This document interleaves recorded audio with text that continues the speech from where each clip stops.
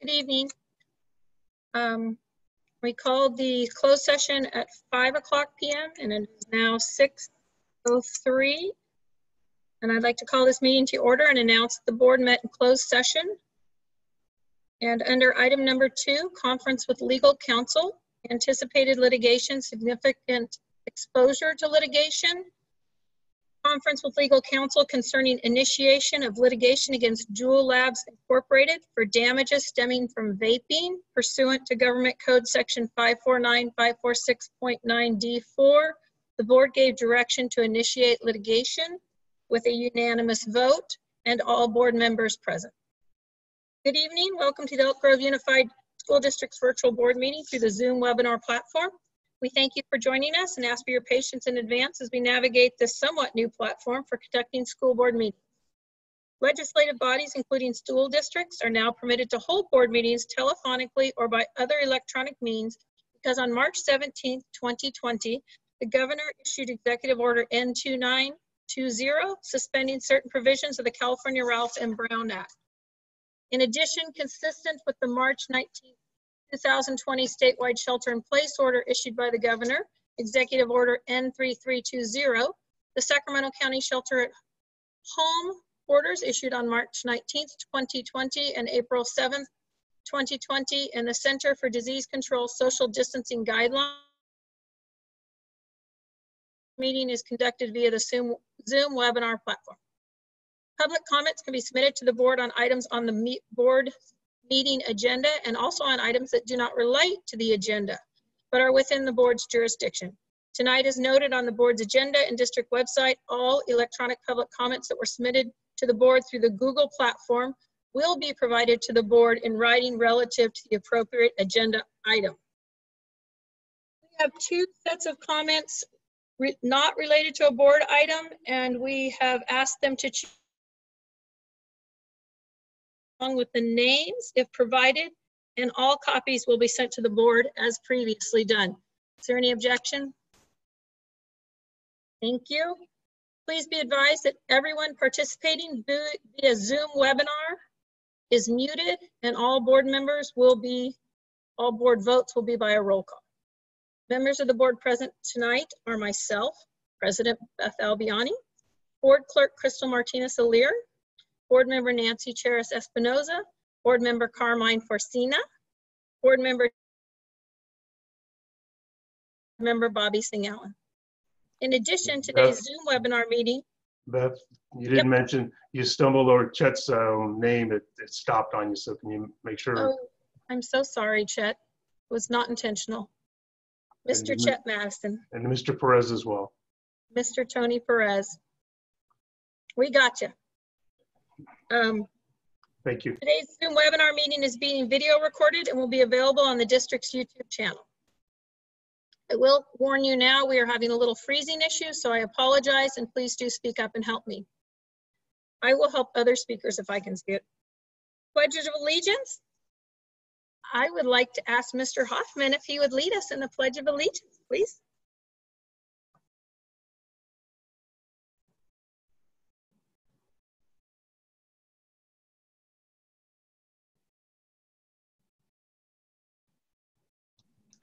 I pledge allegiance to the flag of the United States of America and to the republic for which it stands, one nation, under God, indivisible, with liberty and justice for all. Thank you, Mr. Hoffman. We'll start with our student expulsion involuntary transfer recommendations. Number 1, request for return from student expulsion. Ms. Pinkerton, is there any public comment related to this item? Madam Board President Albiani, there are no public comments related to this item. Thank you. I'd like to call for a motion and a second to approve the request for return from student expulsion. I move approval of return from student expulsion. I'll second it. Thank you. This is a roll call vote. Ms. Singh-Allen? Aye. Mr. Perez? Aye. Mr. Madison? Aye. Dr. Martinez-Alier? Aye. Ms. Cheris Espinoza? Aye. Mr. Forcina? Aye. And myself is an aye. That's unanimous. Thank you. Number 2, Denial of expulsion readmission request. Ms. Pinkerton, is any public comment related to this item? Comments related to this item? No comments? No comments. Thank you. You froze for a second.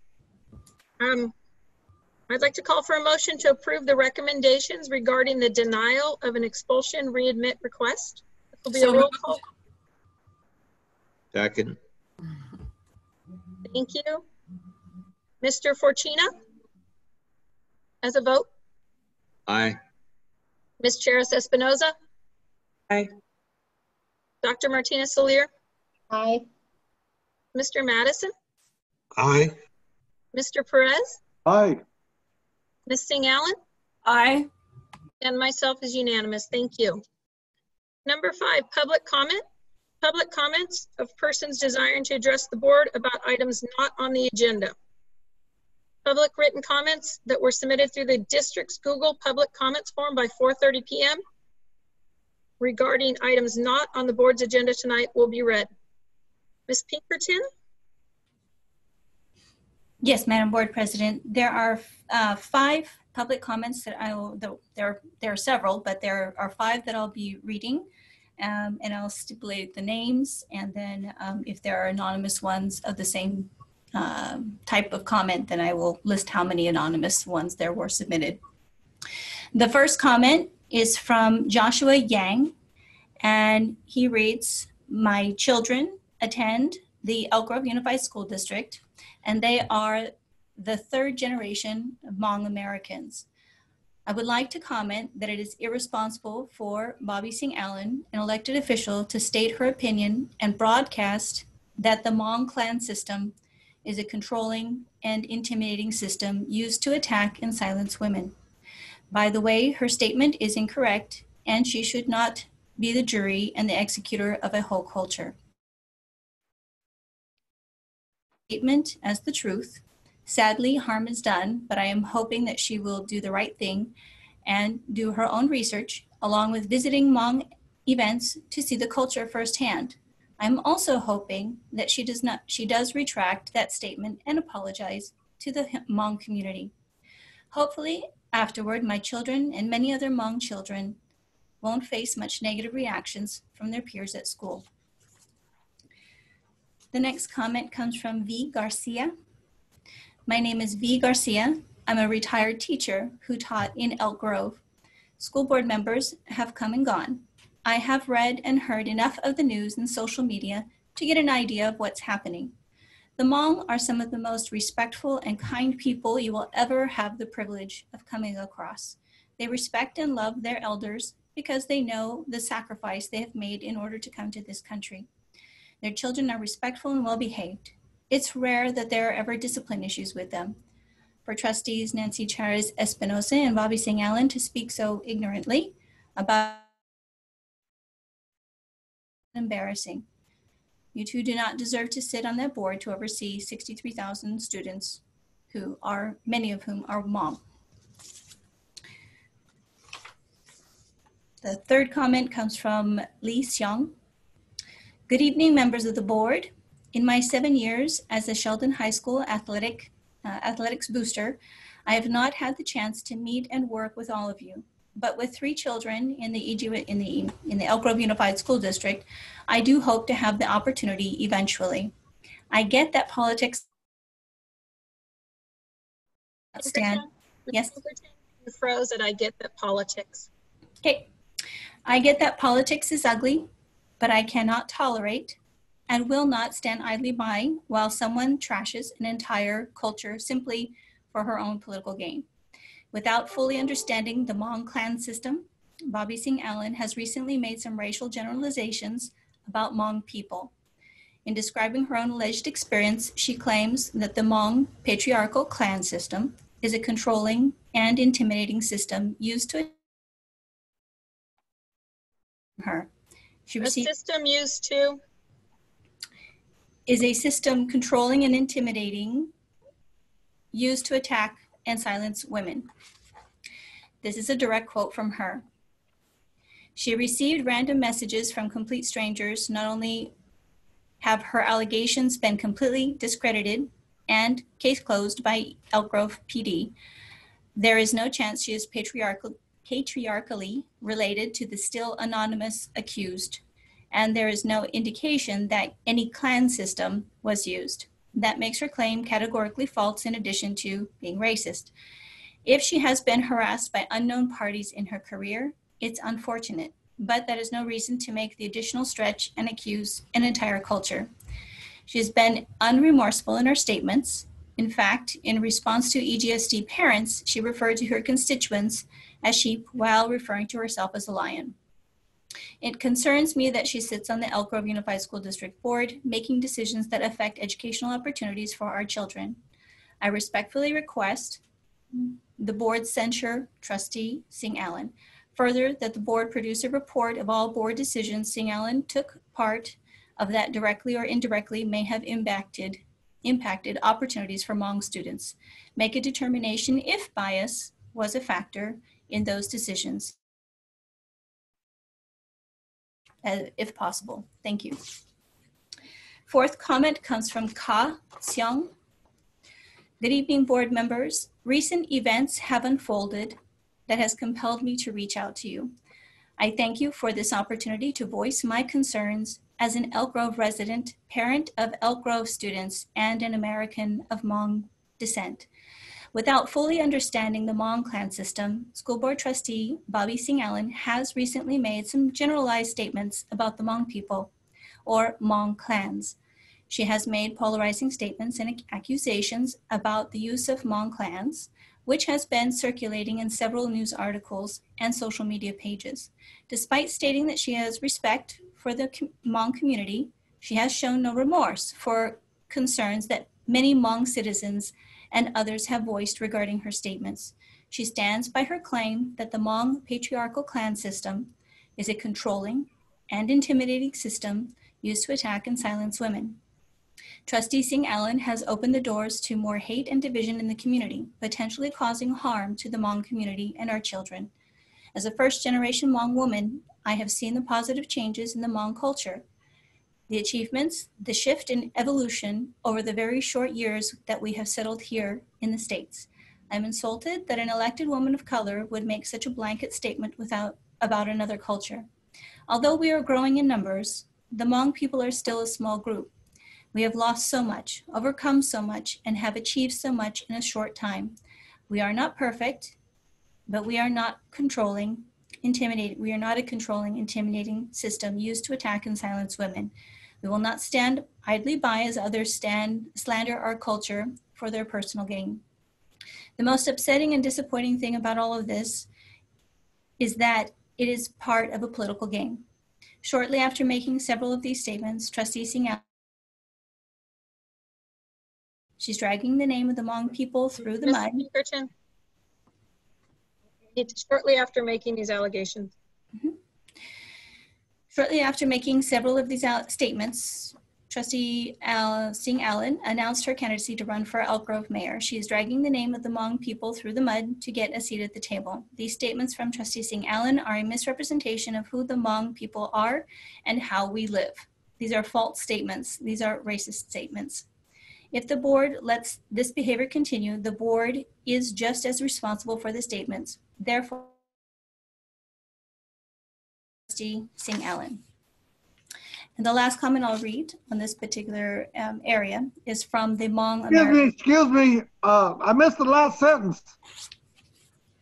The sentence that starts with therefore we just missed.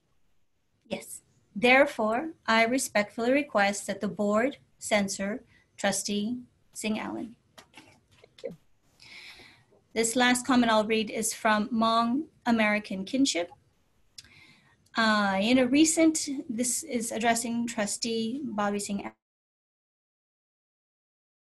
entitled Mayor's Associates Accused of Harassment. You were quoted as describing the Hmong clan system as a controlling and intimidating system used to attack and silence women.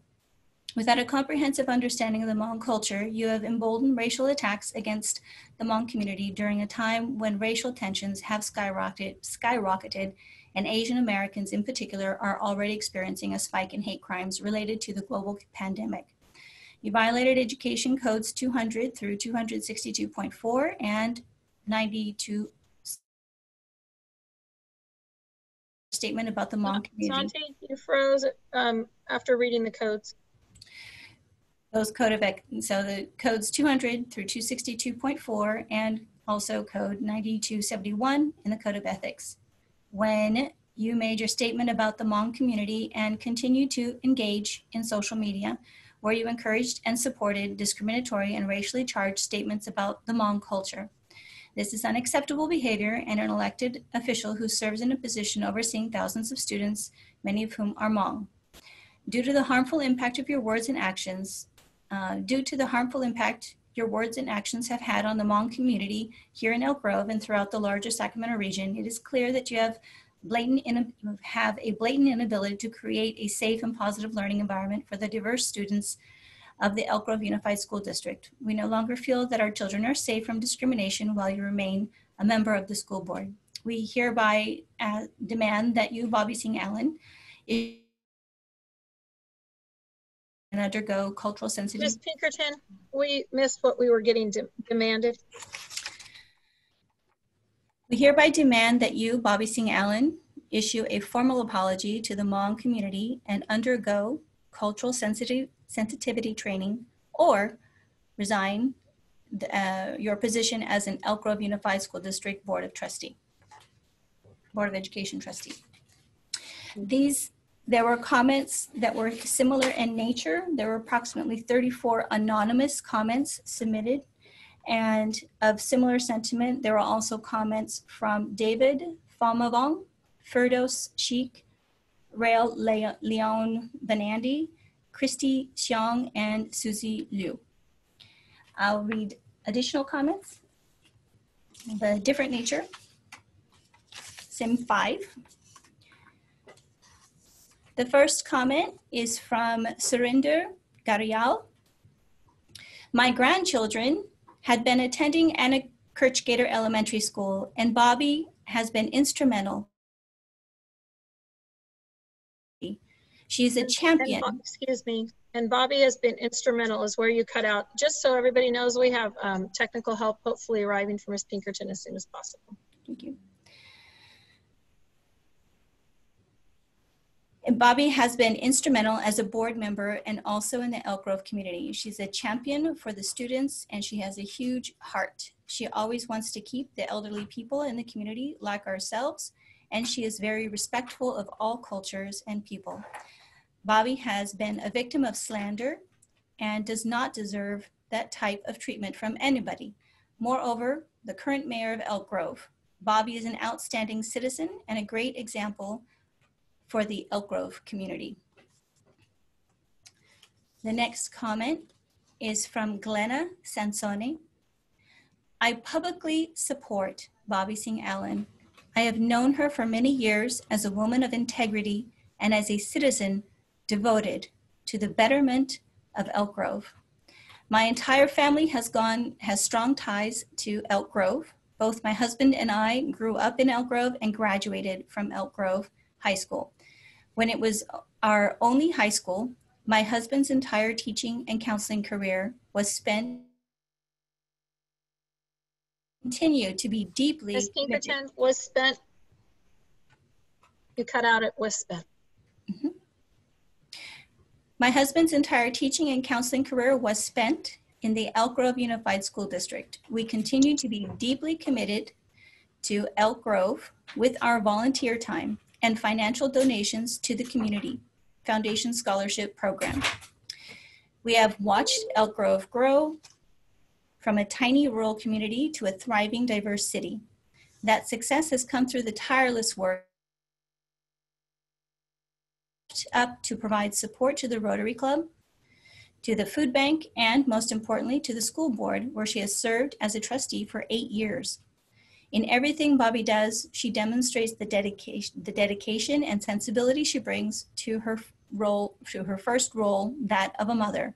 She listens with her heart and has used her guiding principles of collaboration and advocacy to recognize and enhance the opportunities of the diverse students in our district. I have known many Elk Grove public servants over the years, very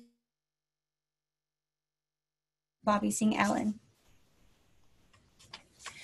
The next comment comes from Davinder Sufi. I would like to talk about board Ms. trust. Pinkerton? I'm sorry, I didn't realize I was on mute. We lost you in the last one. I've known Here it is. many. Do I mute? Yeah. The host of you can press star. We're going to a phone line, so this should be better shortly. Ms. Pinkerton, if you can pick up on the last one at, I've known many. What I've got. Give her 1 minute. They're trying to switch over to a different line. Okay, can you hear me now? Yes. Okay. Yes.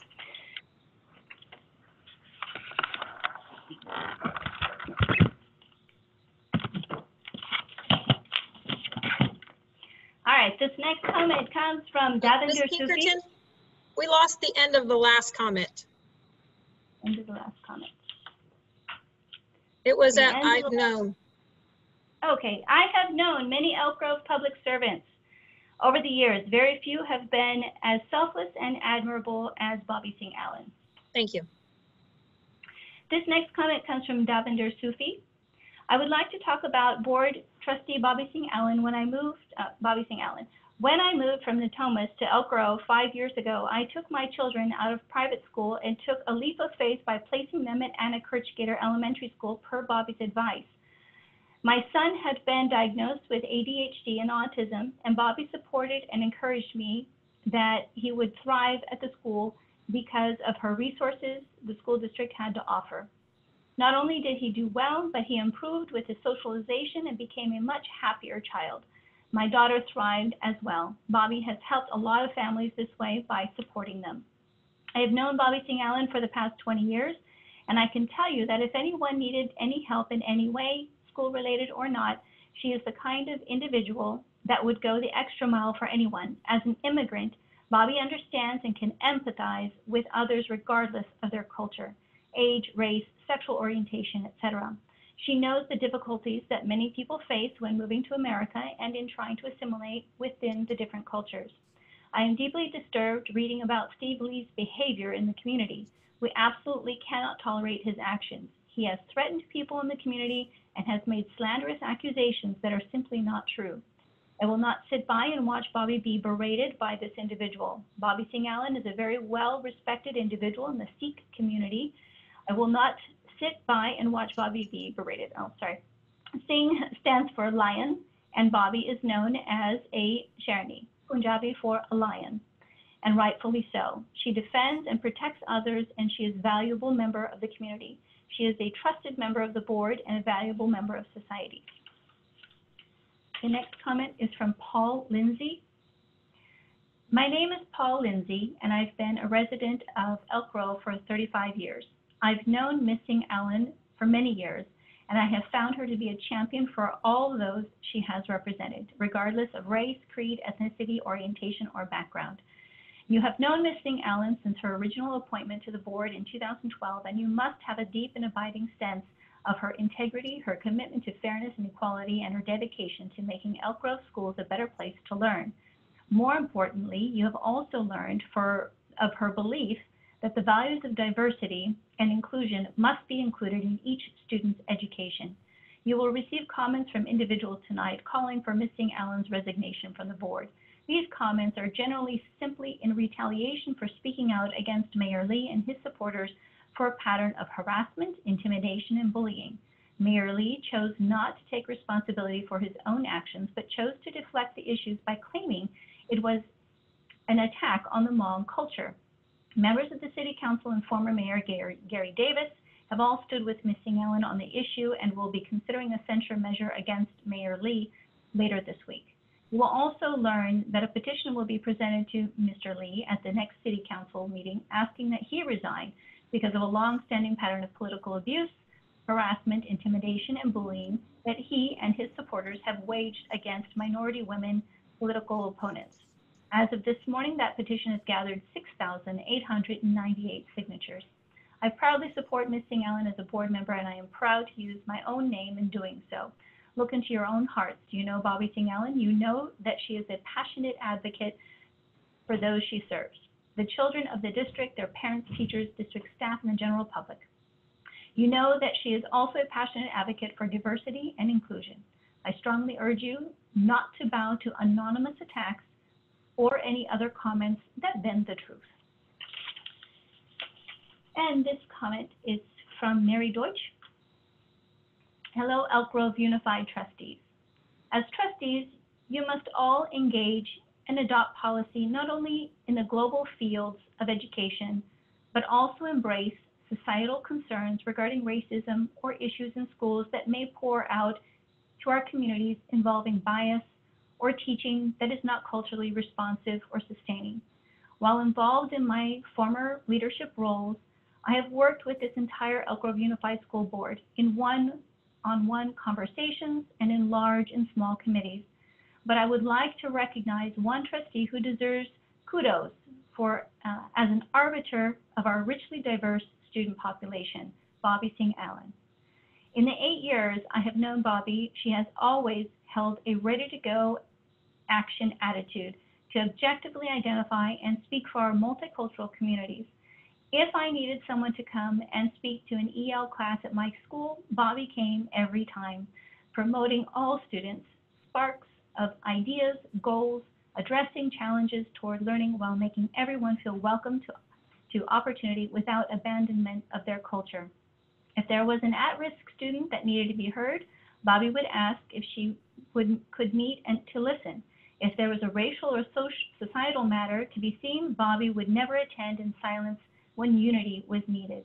I would like to say that Bobby Singh Allen is a great compliment to this board, schools, students, all staff, and our community with her words and actions challenging your integrity and commitment. Thank you, Bobby. Marie Deutsch, past president, CSEA 831, retired EGUSD employee. In support or in similar vein, there were comments submitted by Sherry Wilson, Linda Vu, the Jarkin family, Monica Patel, Dr. Jacqueline Jax Chung, Jake Rambo, Mike Manganon, Samuel Sodergren, Jeffrey Adam, Balbir Garial,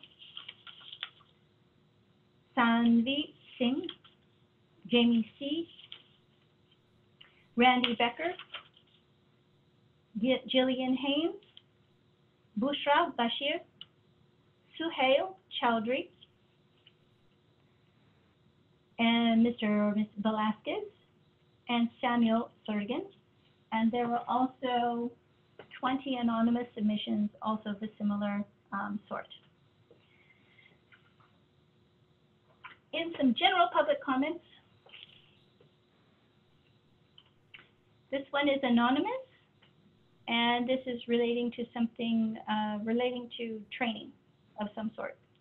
I have seen slides with Elk Grove Unified School District letterhead that appears to be used for some type of training.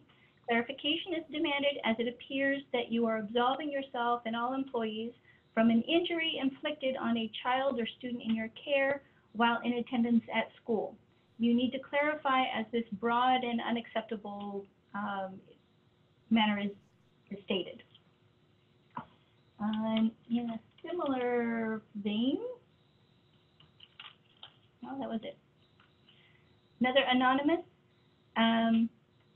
I just received a phone call today, 2 days before the first day of school, about my Head Start preschooler. She is 3 and expected to be online for 3 hours, and they aren't providing Chromebooks.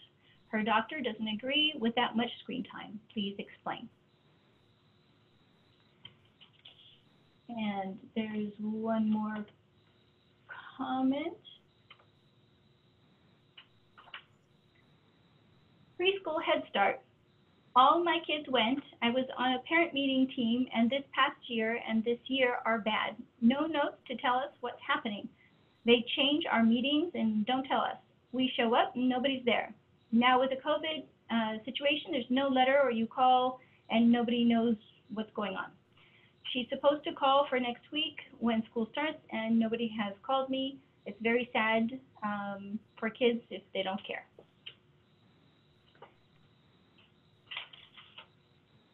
The following comments are from Student Equity Council.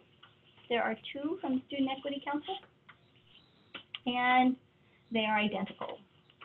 But they read, please note, this comment addresses different demands than the one submitted by the Student Equity Council prior. Please read the entirety of both comments as opposed to combining the other ones. We, the students of the Black Student Union, demand the following actions be taken to remedy the problem of disproportionate disciplinary action being taken against Black students. Number 1, hiring instructional coaches that solely focus on equity for each site.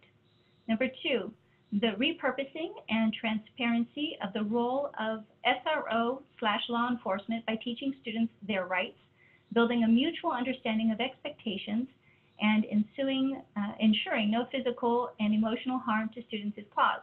The ultimate goal is to eliminate the need for law enforcement on campuses.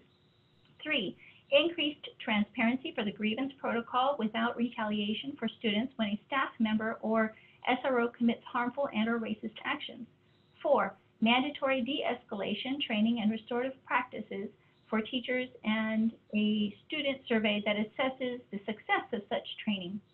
5, the designation of safe spaces for Black and POC students to receive support and that they are not simultaneously used as a disciplinary area.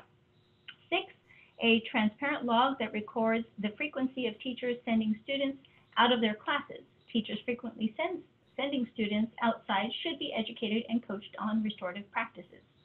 7, professional expectations of teachers explicitly communicated to students so that there is a mutual understanding of appropriate behavior for a teacher. And then as an 8th one that was also added, counselors should be trained on appropriately assessing students for special ed supports and not as a way to implement biases. And also make sure that curriculum should be meaningful, relevant, and helpful in today's society. And these are the last public comments. There's approximately 6 of them, but they're not long. This comment is from Jamil Brown. I'm concerned about the district's definition of what is not child abuse. I am concerned because I have a Black student and this district disproportionately disciplines Black students. My student is not safe the way the district perceives and acts towards Black students. It is apparent in the testimonies of many Black students and families who have spoken out about their experiences in the district, and this district continues to allow this type of behavior to continue with these racist and overreaching policies and procedures. I demand the board reflect the needs of students and not continue with the historical attitude the district has taken against Black students. Remove this from the policies, practices, and procedures immediately. This will not be my student. And the next comment comes from Thorntona Keyshawn Thorntona. As a parent of a Black 6th grade boy, a member of the Concerned African American Parents Organization, and a Black Student Union advisor, I am concerned with the district's definition of or explanation of what is not child abuse and what actions give immunity to those that may violate our Black students' civil rights. I am concerned because of the district's inability to properly treat Black students respectfully. This type of description allows for the continued institutionalized racism that has been part of the district for years. Our students and families have shared their stories and concerns for years, and nothing has happened to protect our Black students. I demand to commit to protecting the Black students in this district by destroying this type of description and find an equitable way to respond to our students' needs.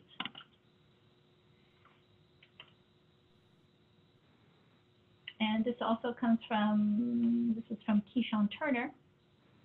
As someone who works within the EGUSD and works directly with youth of color, the idea that you are still allowing police officers and peace officers in the schools is not only disheartening, but crazy. Given that we are in the middle of a pandemic and you all have time to think about the severity of this issue, I urge that you all make the right decision and remove the officers from the schools. They are of no help. They are at best reactionary rather than preventive. They provide little to no safety to students, especially to students of color. This idea is not radical, it's necessary. Remove the officers now. The idea that you want to give these same people qualified immunity after harming students as helpful is fast out, disgraceful, disgusting. Take a long look in the mirror and ask yourselves, do you really care about these students? Do you really care? Because these children live in fear, and these officers rather than feeling safe. If school is supposed to be so safe, why do you allow these officers to stay? You shouldn't be on the right side of history, or the blood will be on your hands when this is all over and kids do return to campus. Don't even think about doing so until there is a cure for COVID, or else that's even more blood on your hands. Have some sense. This next comment comes from Jamil Brown. I'm concerned about the district's definition of what is not child abuse. I'm concerned because I have a Black student and this district disproportionately disciplines Black students. My student is not safe with the way the district perceives the acts towards Black students. It is apparent in the testimonies of many Black students and families who have spoken out about their experiences in the district, and this district continues to allow this type of behavior to continue with these racist and overreaching policies and procedures. I demand the board reflect the needs of the students and not continue with the historical attitude that the district has taken against Black students. Remove this policies, practices, and procedures immediately. This will not be my student.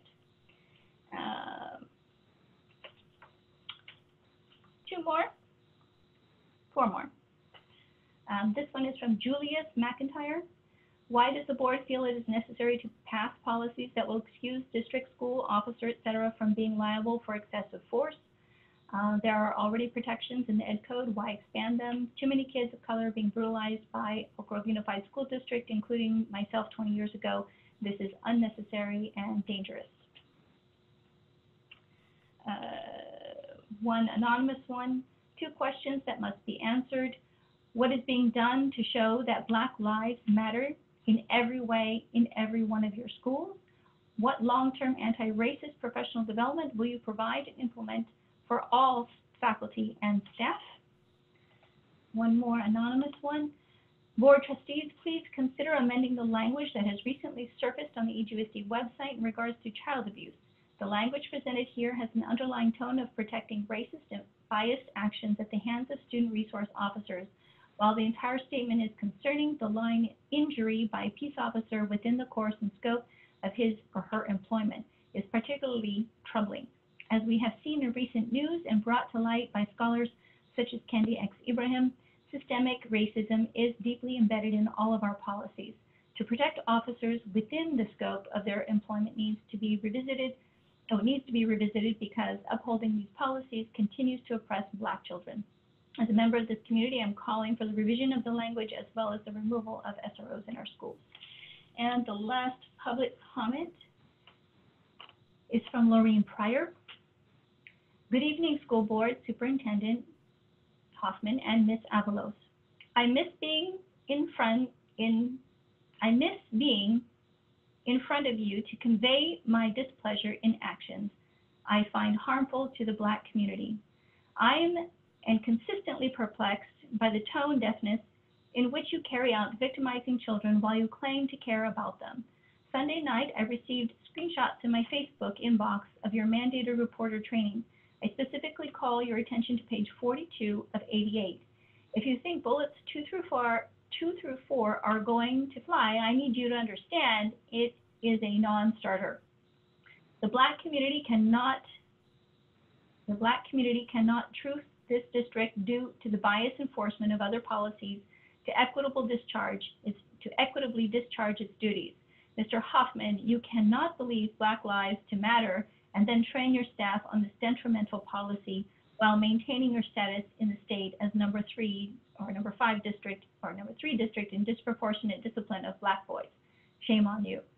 Before you quote Ed Code 49001 to me, let me assure you that I have read it and you have left out in self-defense or in order to remove a weapon. Although I have made the decision to pull my daughter out of the public school system, if you think that I'm going away, rest assured, you have just picked your first fight of the new school year. I look forward to addressing my concerns directly when time permits. And Board President Ms. Albiani, that ends the public comment. Thank you. Appropriate district staff can follow up with concerns with issues presented at public comment. I'd like to move on to the consent agenda. Ms. Pinkerton, is there any public comment on the consent agenda?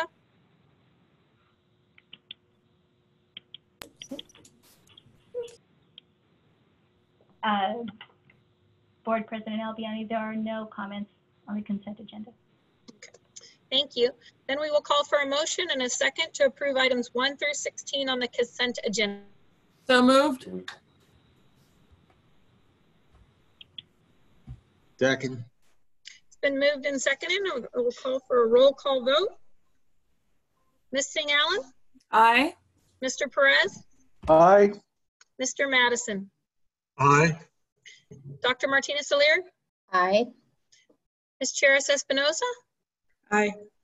Mr. Fortuna? Aye. And myself, it is unanimous. The consent agenda passes. We will go down to agenda item number 11. Units, have they submitted any public comment for tonight? Board President Albiani, there are no public comments from the bargaining unit. Thank you. Then we will move on to reports. Item number 12. We have one report on the learning continuity and attendance plan. Mr. Cerruti. We will have Mr. Cerruti present, then we will hear if there's any public comment, and then we will have board comments. Question. Are people seeing the PowerPoint on your screens? Great. Yes. Thank you, and good evening to the entire board, Superintendent Hoffman, Ms. Avalos, and good evening also to our community members who are joining us this evening. Appreciate the opportunity to provide an overview of what the Learning Continuity and Attendance Plan is. Bear with me, I'm trying to move the PowerPoint forward. There we go. The presentation is set up along our typical pattern of explaining our business, which is why, how, and what. Why we have the Learning Continuity and Attendance Plan, how it's being developed, and specifically what's in the plan, the components of the plan. And this is a tag team this evening. I'm joined by our Chief Financial Officer, Ms. Shannon Hayes. She'll be walking you through some budget information, and then I will finish up with the timeline. Specifically, why do we have it? It's a needed programmatic and budgetary response to the COVID pandemic. Obviously, utilizing public funds that we should be both have accountability systems, meaning how we're tracking and keeping track of things, and likewise we should be responsible for the results of the need of the use of those funds.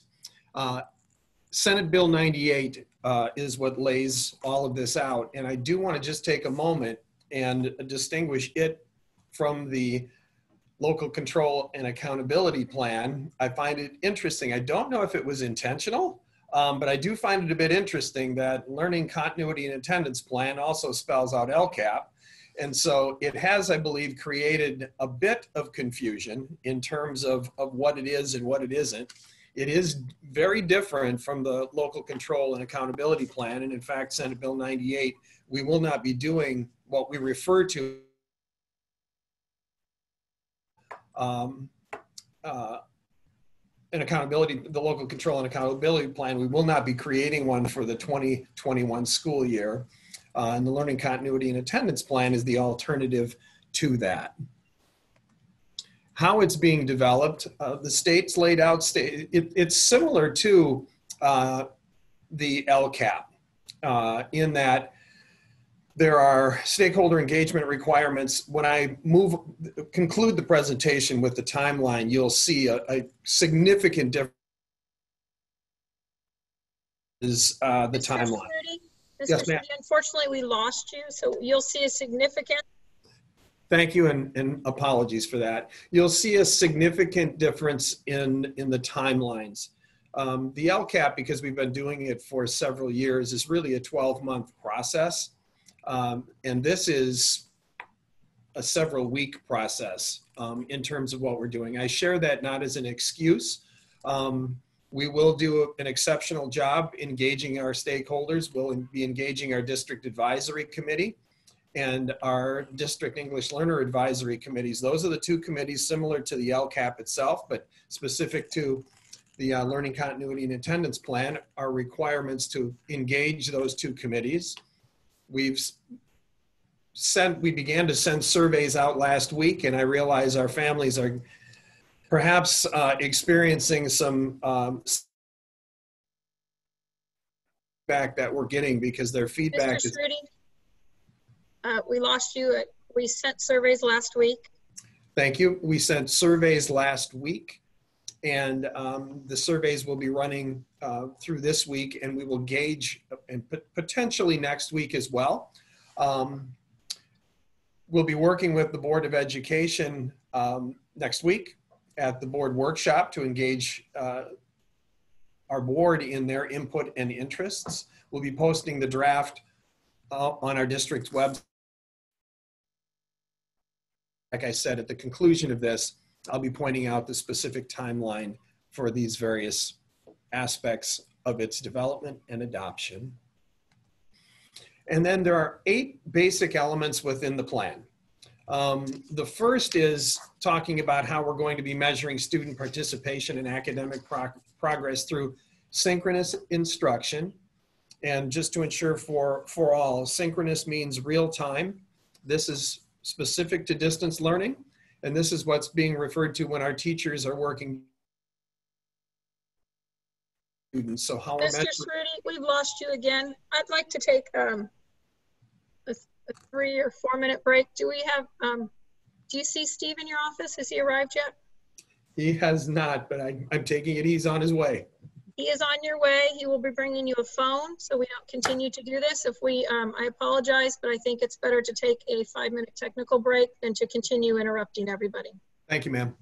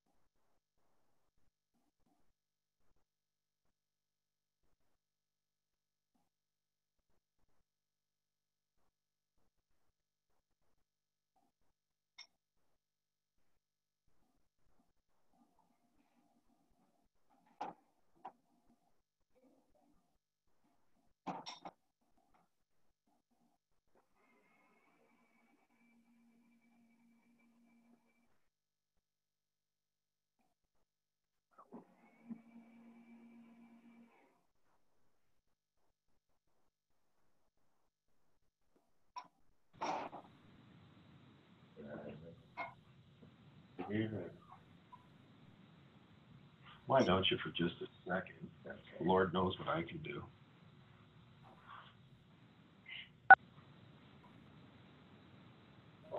Are all the phones muted?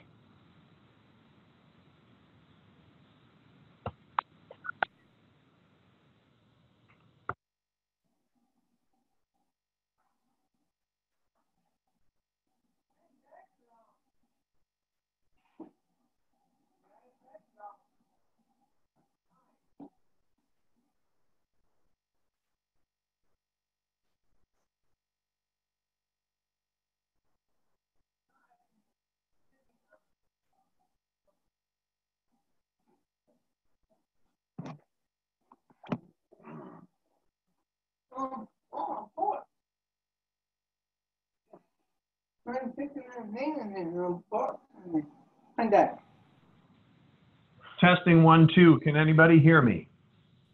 We got you, Mark. Great. Good. Healing.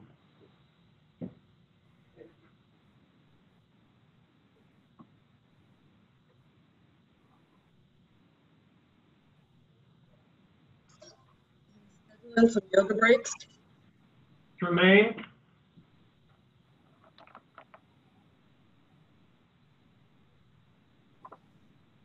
Nancy, you say you're doing yoga? I said we need to schedule in some yoga breaks. I agree. Stretches. I'm inhaling food. I have my soundscape music behind me. So are we on live still? Like if I unclick, can I be seen eating? I think we're still recording. Yeah, we're definitely recording. All right. I'll stay off camera so you don't see my mouth moving, eating food.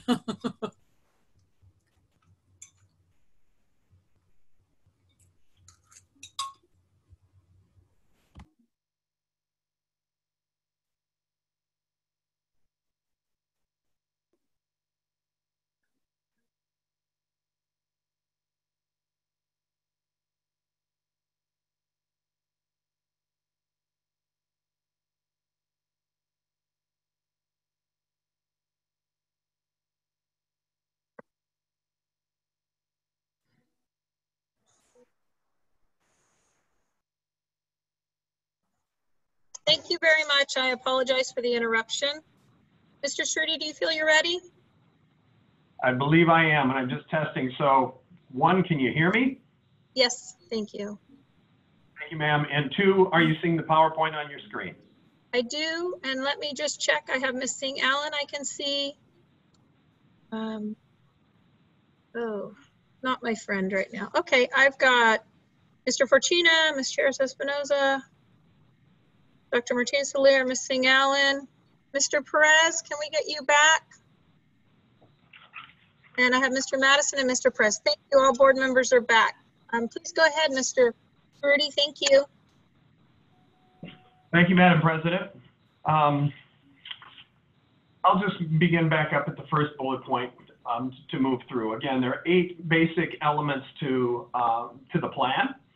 The first is measuring student participation and academic progress, again, through the synchronous instruction, the distance. This is real-time distance learning between the teacher and the students. How we'll address learning loss through, that goes back to 2019. So a portion of this, an aspect of this plan also is talking about what we did from March 1st moving forward to today and moving forward into the coming year. And that does include, obviously we're under distance learning conditions currently, but we do have to build into the plan our approach to bringing students back into school as well. A third aspect is how we'll conduct outreach to students who may be struggling and engaging, or we're seeing frequent absenteeism with those students, what strategies we'll be using to work with the families and those students. What type of additional support, so beyond the regular teacher and classroom instruction, what type of supports will we be providing, and in particular, accelerating the progress for our English learners, foster youth, homeless students, and our low-income students.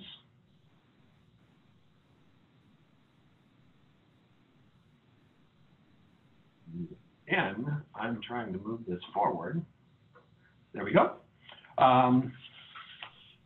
The fifth component of it is professional learning and development and additional resources for our teachers and educators. And that includes our paraeducators and related service providers, occupational therapists, physical therapists, speech and language pathologists, our psychologists, all of our folks who are working and our staff who are working with our kids. How are we continuing to train and develop them and provide the resources they need to be successful with our students under distance learning conditions, as well as we'll continue that when our students are coming back into our schools. Food and nutritional services, how we will continue to provide meals for both distance learning, but also this is specific to in-person instruction. So when students begin to come back, that transitional model, when we have some students in school and some at home, how will we be providing food and nutritional services during that time? And then the last two are budgetary. And the first one is looking at the alignment of our funding sources with student needs. So that's really making sure that we're conducting a needs analysis and then being able to go back and looking at the plan to utilize those funds and ensuring that there is an alignment between our needs that have been identified and the utilization of those fiscal resources. And then how state and federal funds within the continuity plan, as well as supplemental concentration grants, federal funds, how all of those are going to be used together. And it gets into ensuring that we're meeting our disproportionality requirements. I realize that may be a bit confusing to folks. Ms. Hayes will be walking through a bit of this following this slide. I'm going to turn it over to her. But this is really, this is all the mathematics and the behind our funding source, and simply making sure that we're continuing to use those dollars as they were intended and in the amounts that we are required to be using them in. And so with that, I'll be joined by Ms. Shannon Hayes, our Chief Financial Officer, who will walk you through some of the budgetary components of the plan.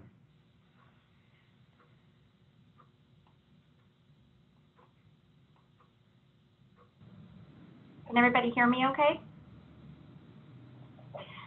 So as far as the budget's concerned, through the CARES Act, we have received $58 million in one-time funds. The funds themselves come from 4 different funding sources from the state. The first one being Elementary and Secondary School Relief Act. The next one would be the Governor's Emergency Education Relief Fund, the Coronavirus Relief Fund, and then the State General Fund. Of those 4 funding streams from the state, they have been allocated to districts in 3 specific groups. One being under SB 117, it's called the COVID-19 Response Funds. Those were actually distributed to districts, I want to say either April or May. So we've had access to those funds, and there are very specific guidelines that goes with those. The second piece is the Elementary and Secondary School Emergency Relief, ESSER funds, as I referred to. And those funds we knew about when, I want to say as we were adopting, when we got into May Revise, we knew about those funds that were coming. And then the last component is the Learning Loss Mitigation Fund. And Mark, if you could go to the next slide. So the use of funds under the SB 117, the COVID Response Fund. Welcome to Zoom. Enter your meeting ID followed by pound. We're getting a lot of feedback someplace. Everybody mute except for Ms. Hayes, please. I don't have Ms. Pinkerton muted. Enter your participant ID followed by pound. You have entered the meeting as a panelist. Attendees can now hear you speak. This meeting is being recorded. So for the SB 117 COVID-19 response funds, we have a little bit over $1 million at our disposal, but it was very specific to these 4 things. So costs associated with maintaining nutrition services, cleaning and disinfecting facilities, personal protective equipment, or PPE as that's referred to, and then materials necessary to provide opportunities for distance learning. So because those fundings were released to us in last school year, we have tapped some of these funds specifically more towards the PPE and the Zoom services and the other software needs and device needs. We go to the next slide, Mark. Then looking at the ESSER funds, it starts to become a little bit more open, if you will, but restricted in the same type of way. These funds are specific to, let me back up. These funds were allocated to the districts based on your percentage of Title I money that you receive. These funds are also subject to private school participation, so it feels like the same types of restrictions that we see with Title I money. So coordination and preparedness and response efforts, providing principals and school leaders with resources, addressing the needs, and it's back to, these are the same groups of children that we see in our district LCAP, as well as with Title I. So addressing needs of low-income children, children with disabilities, English learners, minorities, and homelessness and foster care. And then developing and implementing procedures and systems to improve preparedness, and then planning for and coordinating for long-term closures. Thank you. And then here's some more. Staff training and professional development, but that's specific to sanitation and minimizing the spread of infectious disease. Purchasing supplies to sanitize and clean, so like we saw before under the SB 117. Education technology, that was a big component that we tapped into. Mental health services and support, summer learning, and supplemental after-school programs, including providing instruction or online learning during the summer months. This is difficult for Elk Grove because summer came and went, and then this money came out with its regulations. So the positive about this money is it does not expire in December, like some of our other funds that we received at the $58 million. So this, at least we have some time that we could do a summer program. We could do a longer day type program, anything to help with children to increase their learning time.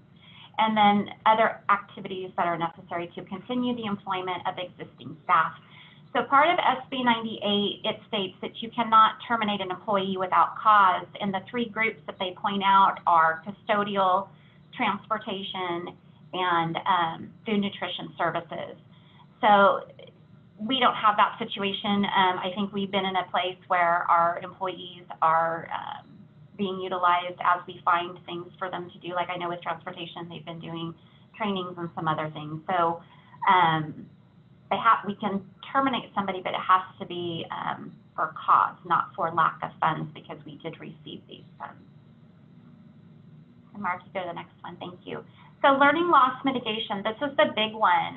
We have approximately, I want to say it's in the neighborhood of $50 million to spend towards learning loss mitigation. So this is the monies that are tied directly to the new plan that Mark was referring to. So by September 30th, after we have stakeholder engagement and we bring you back the plan, the board will be asked to actually adopt the plan no later than September 30th of 2020. The funds are to support TK through 12th grade pupil academic achievement, addressing learning loss or accelerating progress using learning supports that begin before the start of school. Again, this is problematic because they're asking for a plan but telling you you can use it in the past. So this one's a little bit tricky and we're still trying to untangle.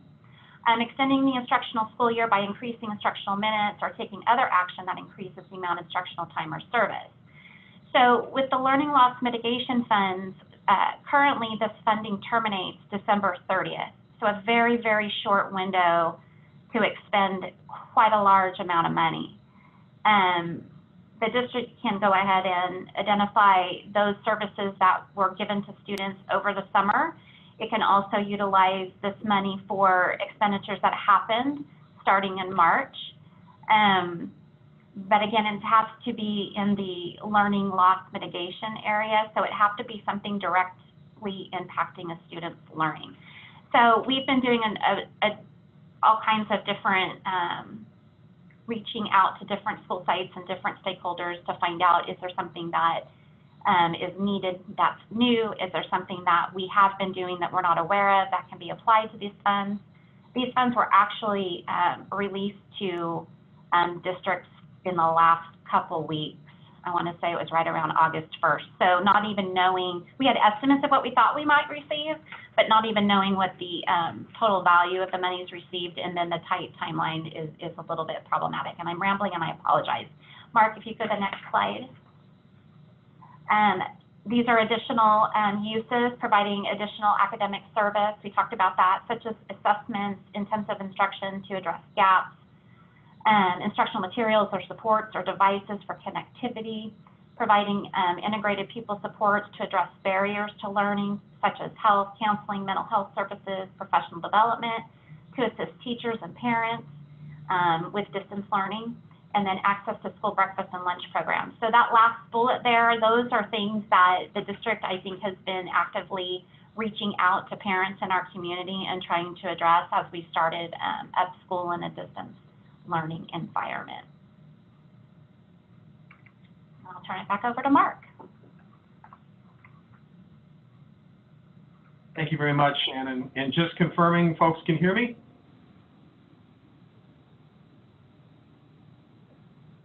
Yes.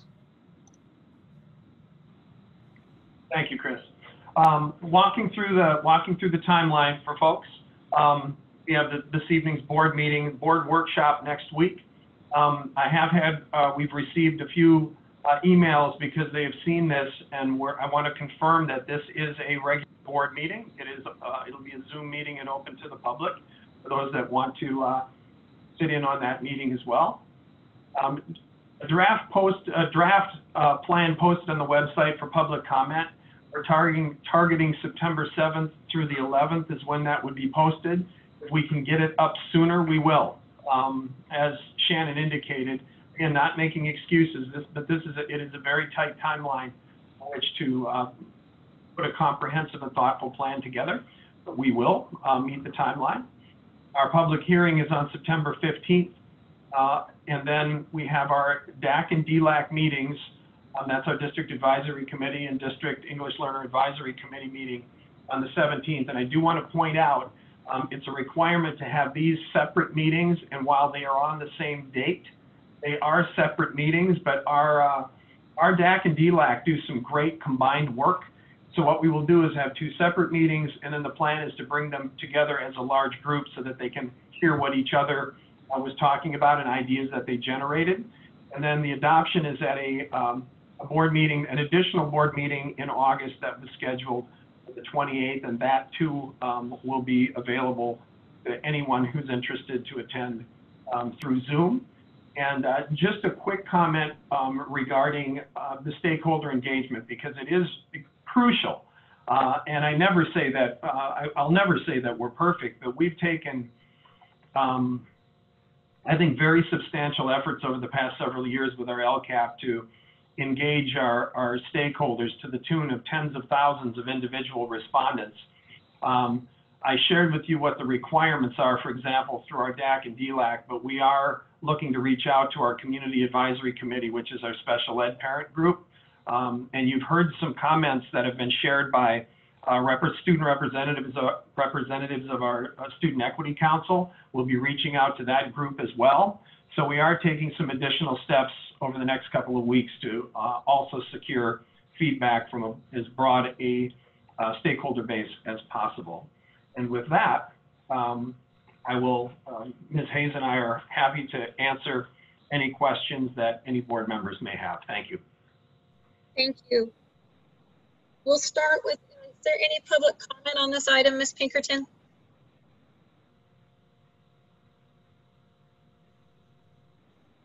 President Aliani, there are two comments. Thank you. The first comment comes from Mary Mendez-Lee. It is our understanding that the LCAP, Local Control Accountability Plan process, is suspended this year, and there is a learning continuity and attendance plan temporarily in its place. the student members of the Laguna Creek High School Student Equity Council and Black Student Union, as well as the Cosumnes Oaks Student Equity Council and several Student Equity Councils and Black Student Union advisors across the district, want to make it clear that equity and racial justice must be a priority. In fact, this being a pandemic year makes racial justice even more salient, an even more salient issue, as Black families and families of color are being disproportionately affected by COVID-19. The learning continuity and attendance plan must be drafted and adopted through a lens of equity, and any accountability and decision-making process supported by the board should specifically focus on participation of, outreach to, and learning loss of our Black students and students of color. Finally, we leave you with a question that we hope you will answer both today in words and ultimately through your actions. What will the board commit to in terms of accountability and action to ensure that Black students and students of color are a priority and are treated equitably? Sincerely, Bridget Kemp Bell from Valley High School, Mary Mendez Lee, Laguna Creek High School, Haley Marez, Florin High School, Diana Brooks, Laguna Creek High School, Nicole Cecil, Sheldon High School, Lisa Munson, Cosumnes Oaks High School, Elena Samaniego, Laguna Creek High School, Trina Lee, Elk Grove High School, Natasha Lewis Jones, Franklin High School, Ishan Thorntona, BSU and CAAP, and the students of the Cosumnes Oaks High School Student Equity Council and Laguna Creek High School Student Equity Council and Black Student Union. The second comment is from Judy Tang. With regards to the plan, there are some missing items that need to be additionally addressed. What is the selection process for the committee to help with the creation of the plan, and if parental, teacher, and school administration will also be a part of it? A group of district employees who aren't in daily and direct communication should not be the only people in part of addressing the unique challenges. Additionally, the use of ESSER omits any purchasing mention of technology for teachers. I know firsthand that teachers are not technologically well equipped to do their jobs and must rely on personal equipment, borrowing and/or the use of outdated technology that inhibits actual learning between teachers and students. Those are the only two comments, Board President Albiani. Thank you. Now, we'll go through any comments or questions from our board. Ms. Singh Allen? Thank you. Couple of questions and some comments. It's my understanding that Cal OES was providing PPE. Is that true, or for school districts? I've read that a few times to help cut some of these costs that we're supposedly responsible for. Does anyone know about that? Rob, you want to speak to it, or I can? You're muted right now. Rob, you need to unmute, please.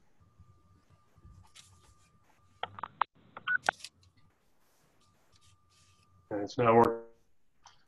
I got it. So we actually received stuff through OES. We also worked through the governor's office, did send a significant amount of PPE through the county offices of ed that have been delivered to local districts. So we procured a significant amount on our own, but we also have the additional supplies that we received through the state. I believe the state's idea was it was 2 to 3 months worth of supplies, and that was with the idea that we were fully back. So we have plenty of supplies on hand right now, but as we move forward to the transitional model and ultimately full back without if a vaccine isn't in place, additional PPE will need to be procured. Very good. On learning loss mitigation, page 12, just for me, like the learning loss mitigation is very important. And I think it's some of the comments also suggested in terms of equity. Slide 12, I think it's the one right before that. The second bullet, I'm encouraged to see the focus here as it relates to social and emotional learning, mental health services, and professional development. But in all of this, I know that we look at everything through that equity lens, but the learning loss of our highest need students is different than our standard, our student population. So I believe some of the public comments were related to that, particularly as it deals with our African-American students, our special needs students, English language learners, and all of those. Are we going to focus, apart from our general plan here, more specific to our highest need students, or will we be looking at that really more closely to really look at it from an equity lens to make sure that our highest need students have what they need to be successful? Bobby, the strategy that we're taking, so the short answer to that is yes. An incredible amount of work has been done, very targeted work with respect to ensuring that we're providing the very best possible services to our special education students. And I'm not going to pretend that it's not a challenge. It's a very real challenge. We've had a specific focus on the strategies we're taking with our English learner population. And in terms of the equity lens, there was a reason that the person who was at the center of planning, who was actually the project manager when we were looking at developing the model moving forward. And I've shared previous board meetings the work of tactical teams and specialized operational teams, the way that we broke this challenge down. And the person who was coordinating that work and served as the project manager was Matt Espinoza, who is the administrator over our Office of Educational Equity. So there's been considerable work done. The lens is on equity, ensuring that our neediest students and those that have traditionally been underserved, that there is a specific focus on how we're going to make sure that we're meeting the needs of those students. In terms of stakeholder engagement and the diversity of mindsets, will we be expanding the stakeholder engagement to other subgroups? Well, we're going to, so the strategies that we've used is, and we're casting as broad a net as possible. And the thing that I just want to point out, and again, this isn't excuses. We are going to be, as I indicated, you heard some comments from our students that are actively engaged and active members of our District Student Equity Council. And Matt Espinoza and John Dixon, John is one of our secondary school directors. The two of them work with that team, and they're going to be working with our Student Equity Council members so that their voice is ensured, and that's covering across our district. The surveys that we are sending out, I'll be able to share with the board. We're going to pull data at the end of this week, share with the board what we have as of at the workshop on Wednesday, and we will continue to see and continue to cast a net. I want to share with everyone, we have to make decisions and have to have a plan done by about September 1st. We have to have a draft completed. So we will continue to make every effort that we possibly can, and that does include the sooner we can get a draft posted, that also will enable community members to be able to provide comment to a completed draft as well. That's all I have for now. Thank you. Thank you. Mr. Forshino? Thank you. You caught me off guard. I was waiting to be last. I know, I messed up on my deal and I was. That's not a problem. So. Okay. Mark, at this point in time, have you identified the metrics that are proposed for use?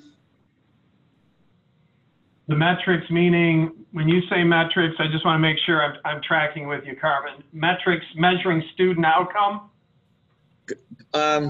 Bullet 1, bullet 2, in that first set of comments. Keep going. Yep. Yep. So the metrics that we use, we are in the process. So a couple of things. First of all, one, the first was at the beginning of the school year, what we want to do is diagnostics. So that's assessing how students, the current status of where students are.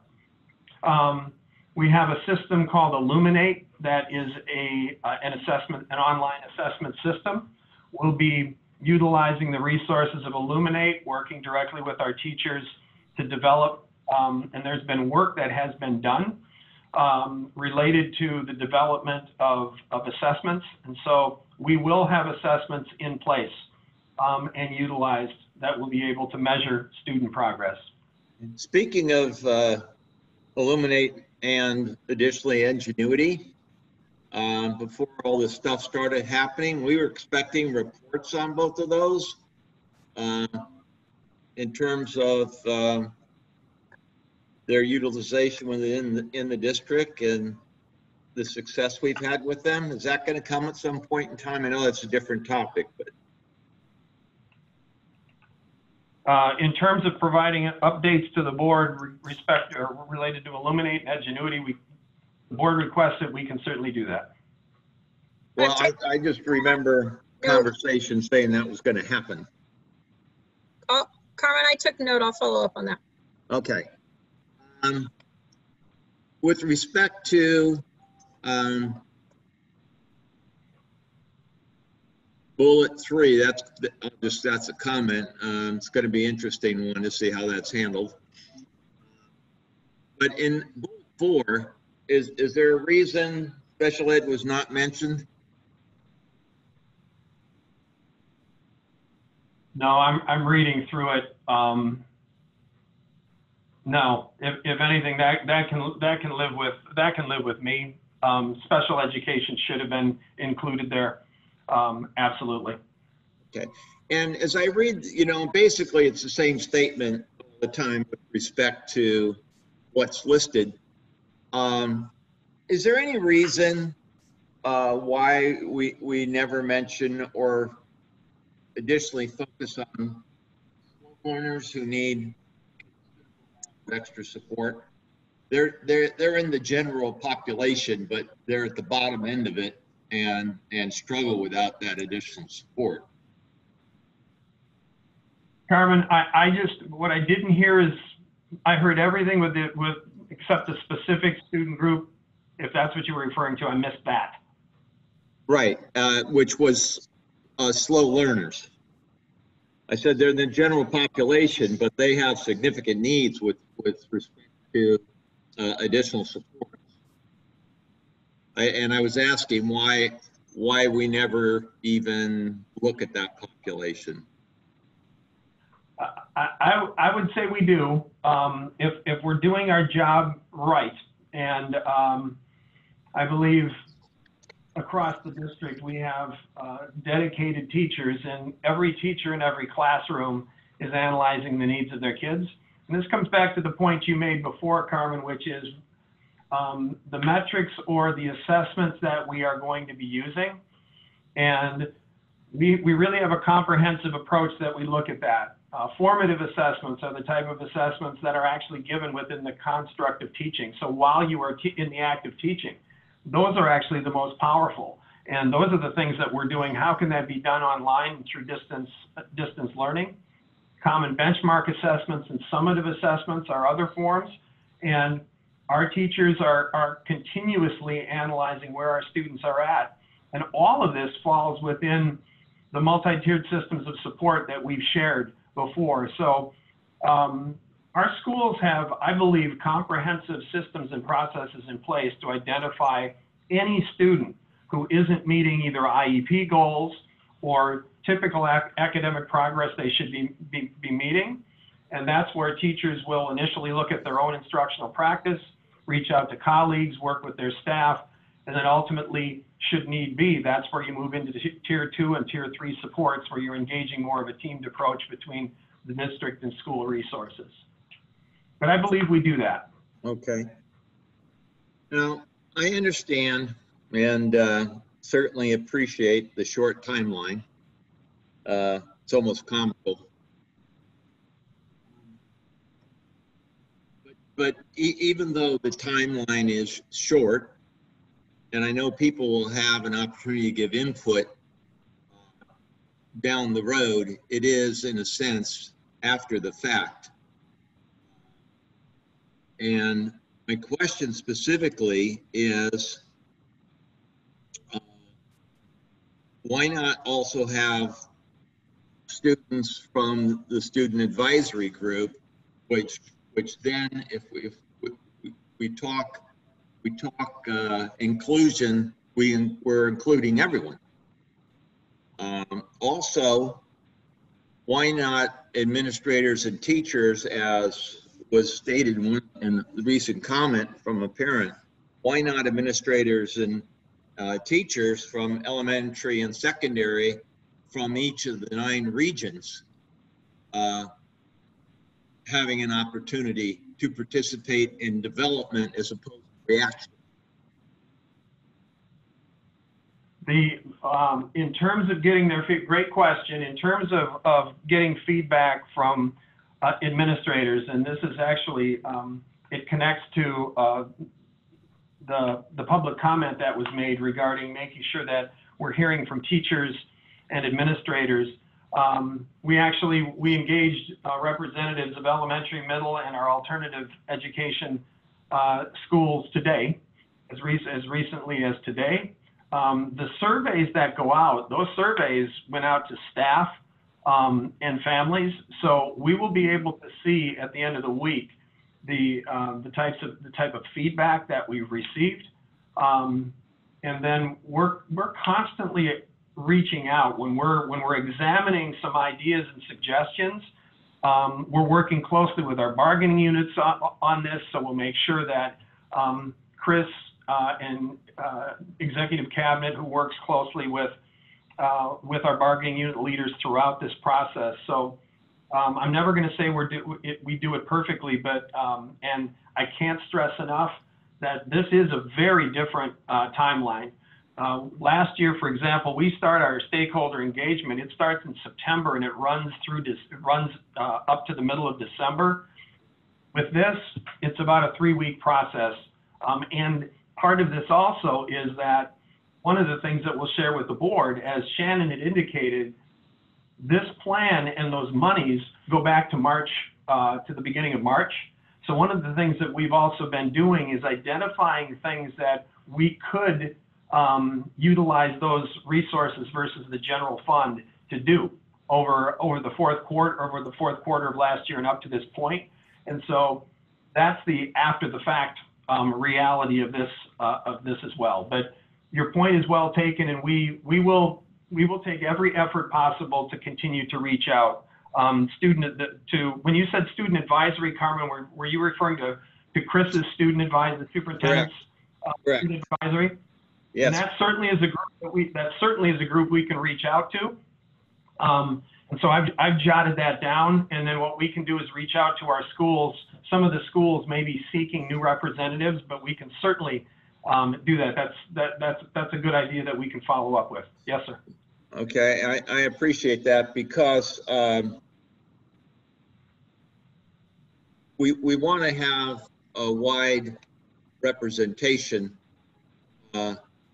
which puts the onus and the responsibility on us, as opposed to the same people being selected and or participating in the development.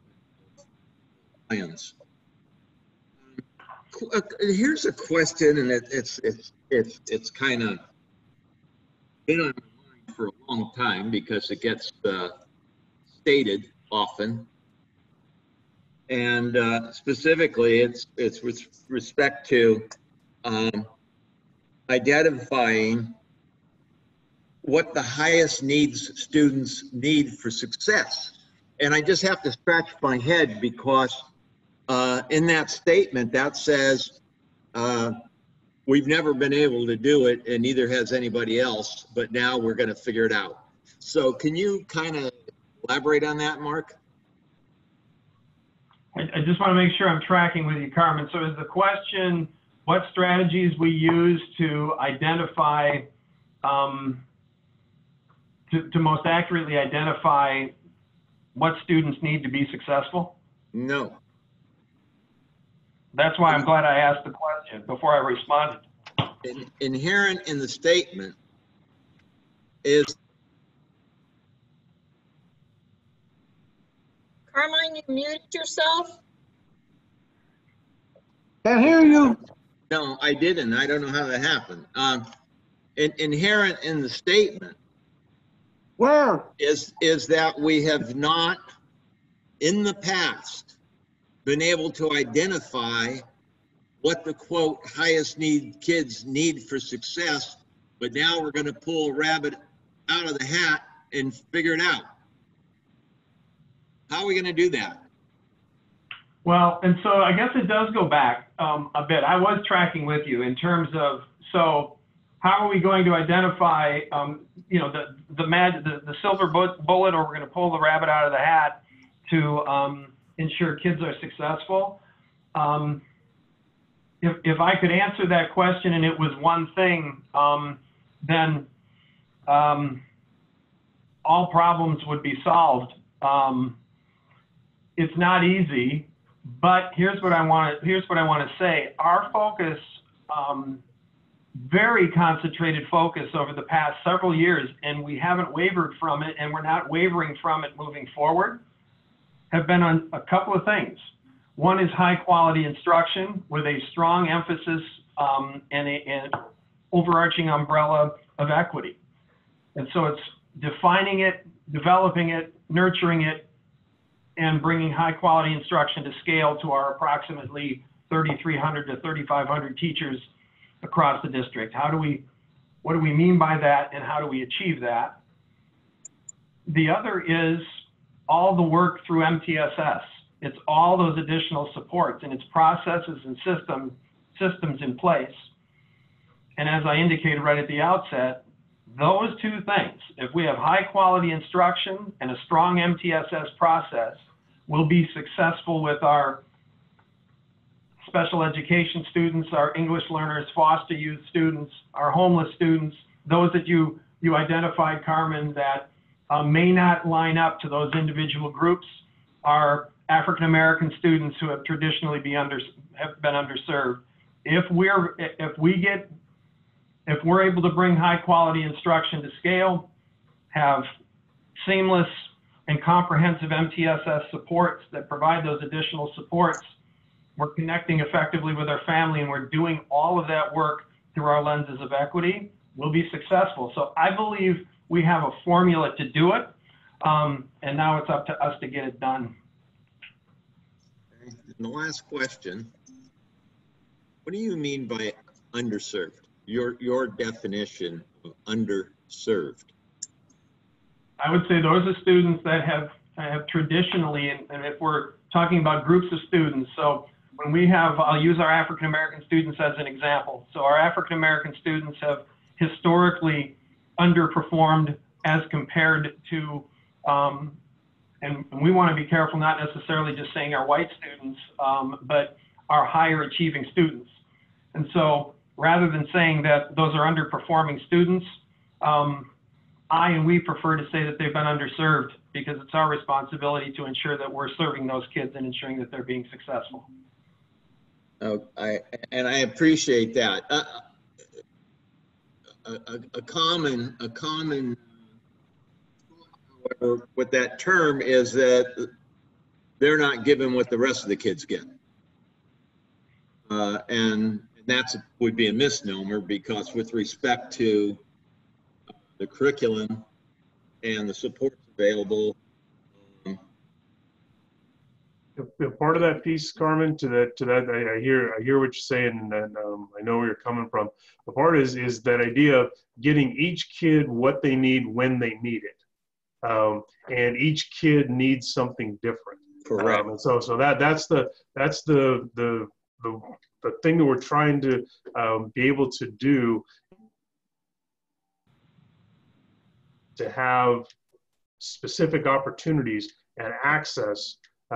What we know is we have to do that differently for individual kids, and that's the piece that we're trying to figure out, how to build a system that actually meets the needs of individual kids, and that's very challenging to do, but that's the work we're taking on.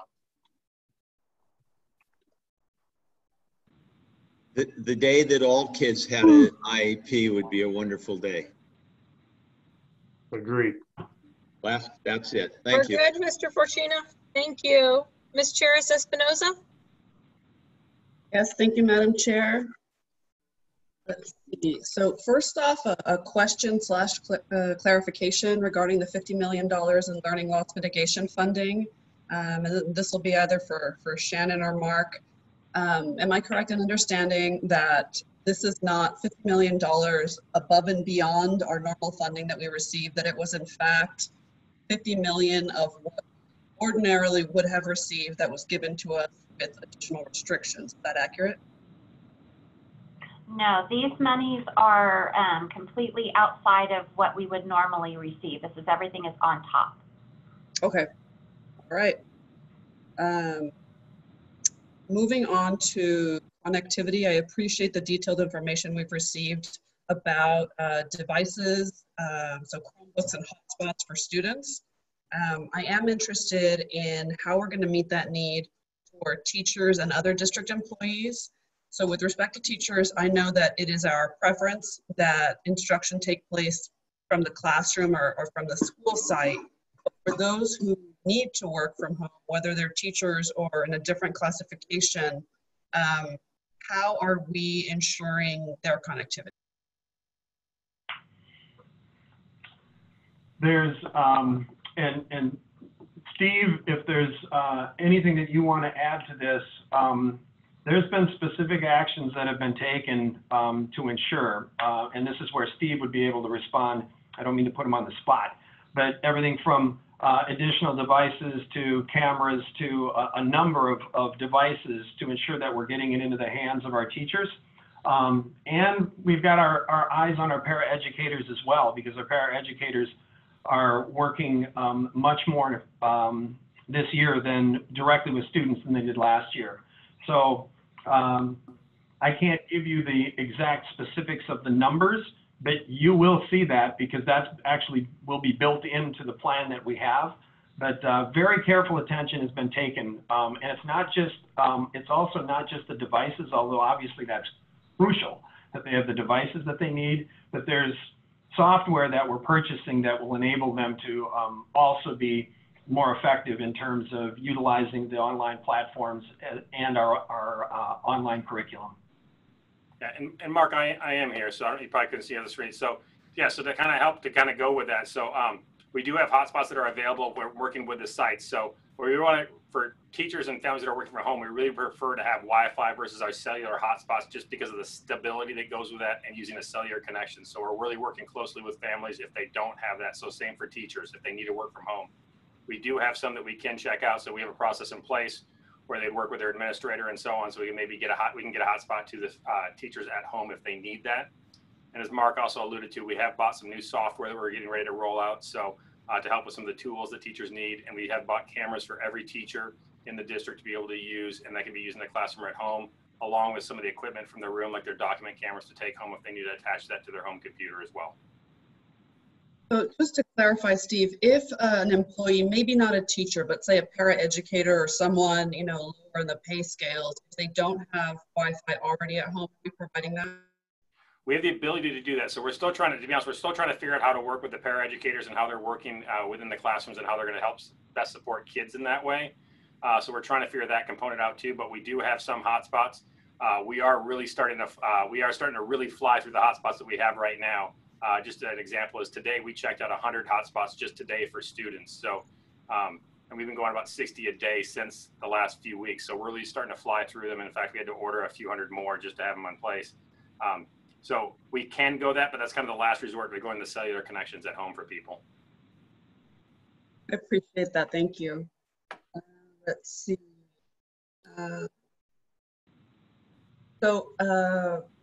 Last spring, our, was it RAD, Research and Data? I forget the acronym, but our data team did a very nice job of starting to solicit input from students and families in their distance learning experience.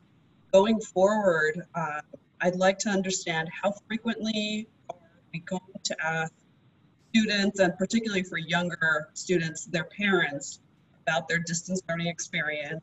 You know, how frequently as a board member can I expect to receive that information?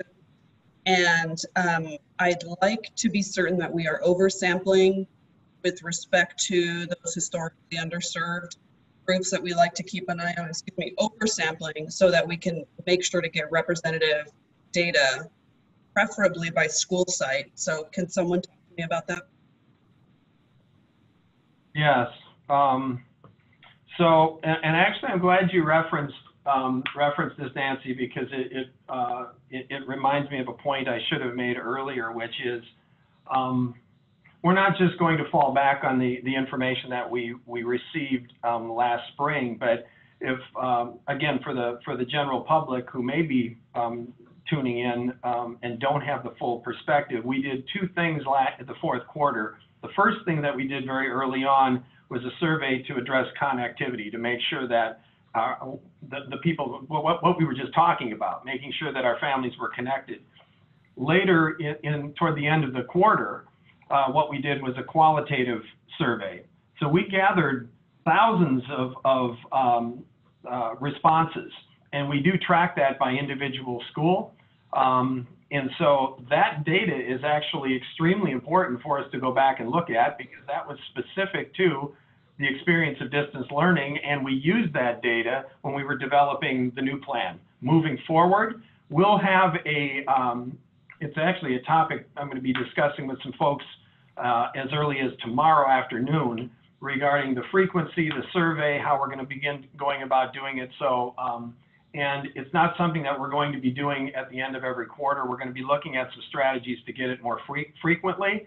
It may be, and I'm saying may, we may use a combination of surveys that go out quarterly to the entire community, but we also may do where it's random, it's targeted random sampling, so that we make sure that we are, in fact, we don't have to always get thousands and thousands of responses to get an understanding for, we always want to allow opportunities for anyone who wants to provide feedback. We want to open that up, but we may be looking at a more targeted response approach, and we'll have information to the board very soon in terms of what our overall strategy is to continuously analyze the quality of distance learning. And lastly, we are looking at, the board recalls a presentation that I did specific to program implementation continuum. If you remember, we looked at a way that we are analyzing implementation of PBIS. We are exploring, we're in the early phases of exploring what would high quality distance learning be? What are those characteristics? And what are the metrics? What's the time? What's the frequency? What are those things? So we're also looking at it from a fairly scientific lens, so that we could then develop also specific school reports regarding the quality of the experience. So it's not only on our radar, it's right in front of us, and we're very much in the process of developing that. We'll have information coming out very soon to the board and the community, should the community want it, in terms of what our plan is to get that qualitative feedback. That's encouraging. Thank you, Mr. Are you finished, Ms. Chairs? I am, thank you. Okay. Dr. Martinez-Soler? So I would like to thank you, Mark, for your presentation, and Mrs. Hayes. I think early on, I had some questions about the strings attached when we talked about the federal government funding. And so thank you for thoroughly explaining that now in this presentation. So I had a few questions. On slide 9 to 10, when we talk about elementary schools and the secondary education, is the incorporation of pre-K also included in that as well for funding? Yes and no. So pre-K in and of itself, the way it's funded, has received an influx of funds through their Head Start program. They don't typically include pre-K when they give us monies because we don't earn ADA, we don't earn state revenue from gen ed preschool students. So I could see us using some of this. TK definitely, so TK through 12th grade. But I don't see, if it meets the terms of the funding source, I don't see any reason why we couldn't help with our gen ed pre-K students, just like we do with our special ed pre-K students. Okay, because I was just thinking when we're talking about the funding and dating back to the March 1st, that was another group, you know, impacted of students where we might be able to apply some of these funds instead of general funds. Just thinking of ways to maneuver the budget. Also, Mr. Cerruti, do you foresee, based on the needs that we get back or the needs analysis, eventually the possibility of potential of a new curriculum or online learning model based on some of the feedback from the site levels or even the parents and families? In terms of a new curriculum, so my short answer to that is probably not, but let me explain why. We're always exploring and analyzing our curriculum in terms of its effectiveness, one, for our teachers to deliver it, and two, for our kids. But one of the things that this has done, if we're looking for a silver lining in the craziness that we're in right now, is the curriculum that we've adopted over the past several years has extensive online curriculum that could apply very well to the circumstances that we're under. And so I think what we'll be doing is, there's really two things. Anytime that we're looking at the effectiveness that we're having as a teacher, anytime you're looking at the effectiveness that you're having with kids, you're looking at your lesson planning, how you deliver that lesson and the content of that lesson. And certainly if we're seeing significant gaps, our steering committees are going to continue to work. We have an assessment steering committee that has over 40 teachers represented, that includes elementary, middle, high school, special education. English learner coordinators are connected to that, our Department of Curriculum and Professional Learning. So we're continuously analyzing it. But if I was pressed on, do you think we will need to adopt new curriculum? It's too early to tell right now. We've got processes in place to analyze it, but I think our curriculum is probably solid. It's continuing to get an understanding of how best to deliver it under full distance learning conditions.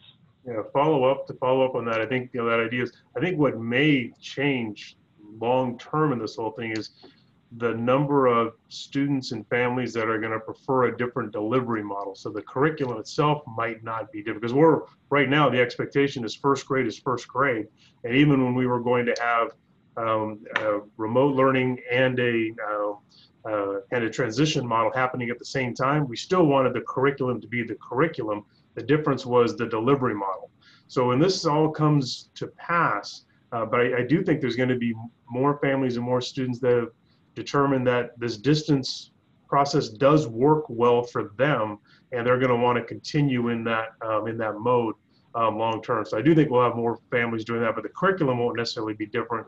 But how we deliver it long term, I think there'll be more families that choose to do a distance version.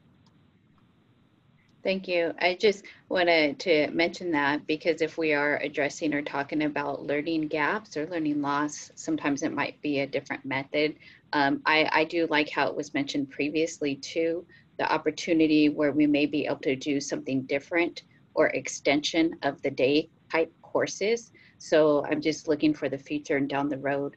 I also wanted to make a note that I appreciated as well the last slide with the focus or the second to last slide regarding the mental health and the different services. I think there's potential as well, the second bullet point, where there could be some additional maybe counseling services to families or a way to help provide additional support at home, but also addressing to the professional development of our staff as well for any areas that they might be able or be concerned about, especially right now with the distance learning and having to go solely online. So I really appreciate that slide additionally. And then my final, go ahead. I'm sorry, I didn't mean to interrupt. Just to point out that is also an area of focus, and that is being planned and will be provided. We're looking at individual support as well as potential small group support, and very well likely could be embedded within the school day, but also outside of the school day. So we are looking very carefully at that, and those types of services will be provided. And then my final comment, just to mention that I'll be looking forward as well to seeing what a transition plan would be utilized and identifying ways to utilize the funds. I know prior to this, when we thought we would have some type of in-person instruction and online at the same time, we were able to tour the school site and give an example where we had some plexiglass going into the front office or different locations trying to remain the social distancing. So I think that's going to be vital to having those funds identified and set aside moving forward when we do transition back. Great point. Are you finished, Dr. O'Leary? Thank you. Mr. Madison? Thank you, Madam President. I had a question with Chris or Shannon. We talked about the funds that expire in December. But there was some legislation that we was possibly trying to extend that. Yeah, so I can speak to that. So one of the things we've been working with our local electeds at the.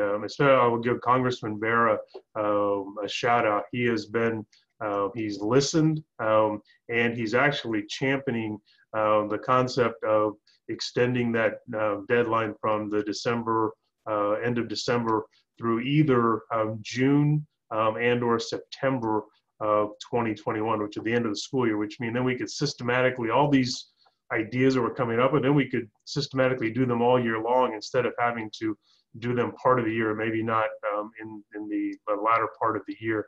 So if all works out and at the federal level, they can come up with a second stimulus package, it looks very promising that there will be language that's already been written that will be inserted in that second phase that would extend the timeline for these funds. So we're hoping, again, if the federal folks can get together and come up with a plan they can agree on, we might have an answer for you as early as the board workshop next week. Fingers crossed. That we'll be able to tell you that the plan that we'll be doing will really be a full year plan instead of a scramble to try to get some things done before December. Okay, thank you. I just wanted to see where we were with that at this time. So we'll hopefully hear something in a couple of weeks. As it relates to SB 117 on the COVID-19 response fund, I guess the question I have as it relates to testing, is there something in our plan as a large school district with the testing mechanism, with the money we have, any way that we can facilitate or enhance the testing from our viewpoint? Yeah, so we're actually working with the other school districts in the at the county office. Chris, we lost you. We're actually working with the other school districts as far as you got. So we're working with the other school districts in the county, and actually Dr. Bielenson at the county health department is also being a huge advocate for this. So we're working through a process right now to secure testing that would be available. And we're not going to get to a point in the short term where we're going to be able to test, every employee every 2 weeks. But the ability to, when we have someone that we been exposed, that Chris, you broke again. The ability when we have someone. The ability when we have someone that we believe may be infected or showing symptoms, that we will be able to prioritize them to be tested and get those results back in a shorter period than is currently available. So that work is being done, and we're doing it as a group within Sacramento County with the support of the county health department. So I'm actually, I want to announce that it's done, but it's very promising, and the work is in that area. So we're excited about it. I will keep you informed as we move forward with that. But we could use some of these funds to fund that, because we will have to pay for those tests. The county's not in a place to be able to fund those tests, but they may be in the position to facilitate us getting in line ahead of others to get the testing done. But we would have to use funds to pay for that. Well, I think those funds would be well used in that areas, particularly having the large amount of teacher staff we have and the student body we have. So I was curious about that. So you'll give us more update on that. I will. Thank you. Now, just to touch on the last point I had was the highest need students. A lot of my colleagues have brought that up. And Mark, just a question I had. I went through David Byrd's write-up with the Title I evaluations for all our Title I schools. And for me, it seems to me we can use that as a benchmark, even though that was school year 18-19, and that was in real time. Is that correct? Yes. And there's some awful scores in there. And when we talk about our highest need kids and schools, I would certainly like to see that as a benchmark. I'm not going to name schools out or anything. You folks have data and information, and David Byrd's doing a good job in that area and pointing things out. And I would like to see that our plan, and plus the mitigation part of it as well, the schools with these high needs. You want to comment on that, or? Well, there's certainly no question that the focus, and Mr. Byrd will focus heavily on our title schools. And we see pockets of success with our title schools, but we don't see the level of progress. And I don't think any teacher or any principal or any of us would feel satisfied with the level of success that we've had across the district in our title schools. So we will continue to stay focused on the quality of our instruction. And as Chris had indicated, during this time, the curriculum will stay solid. It's our delivery, our support to the families, our support to our teachers, our support to those kids. And so in terms of being satisfied with the results, I'm not and we're not. But what we are doing is, as I indicated, we have some schools and some classrooms where there is phenomenal things that are taking place and there is success. And that's why we're digging in to find out exactly what's happening there and replicating that to the greatest degree possible in all of those classrooms across the district. Just to build on that for you, Mr. Madison, the one thing I want to say is for our new version of this plan, the learning loss piece, is we're not just looking for new data that we discover in the next 10 days. You're right. There's already long-term existing data that tells us where we need to spend and secure more resources. We already know that in a number of places. So we're going to use existing data. The Title I work is certainly a place to look. The feedback we received last spring is certainly places that we want to use that data, and we're going to continue to collect data moving forward. But we're not going to come up with a magical set of data in the next 10 days that's going to inform this plan. We know where we need to focus our efforts, and much of that data, no matter how many times you take it, you get the same information. I mean, the results often point to the same challenges. So we are going to rely on existing data as well as trying to get new feedback from our stakeholders based on things have changed, you know, in the last 6 months as well. But that doesn't mean we ignore. Things have changed in the last 6 months, I guess you. So things have changed dramatically in the last 6 months. So we want to get real-time information from people because that's important. But it doesn't mean that we forget about or don't pay attention to existing data that we've been working with for a long time. No, and I understand that, Chris, and I'm not trying to just pick at things. You know, I get real concerned, and I brought it up a number of times, particularly elementary schools. I mean, how we can truly help, and that's going to be a real challenge, and I get that, particularly with DL learning. But that's where we're failing, we have been failing into the elementary portions of our schools, particularly the Title I schools. So I'm just bringing that up. I know it's sort of old data from the CAS, but we still need to pay a lot of attention to that when we talk about where's our highest needs and where we want to spend money, how we're going to spend it, who's going to get in there and get it done to help. I have a real concern. This was in real time, and now we're in distance learning time. So it's a tall order that we have in front of us right now. Yes, sir. Okay, thank you. Thank you, Mr. Madison. Mr. Perez? Okay. Well, I'd like to begin that I had an issue accessing your report, Mark, this afternoon, yesterday.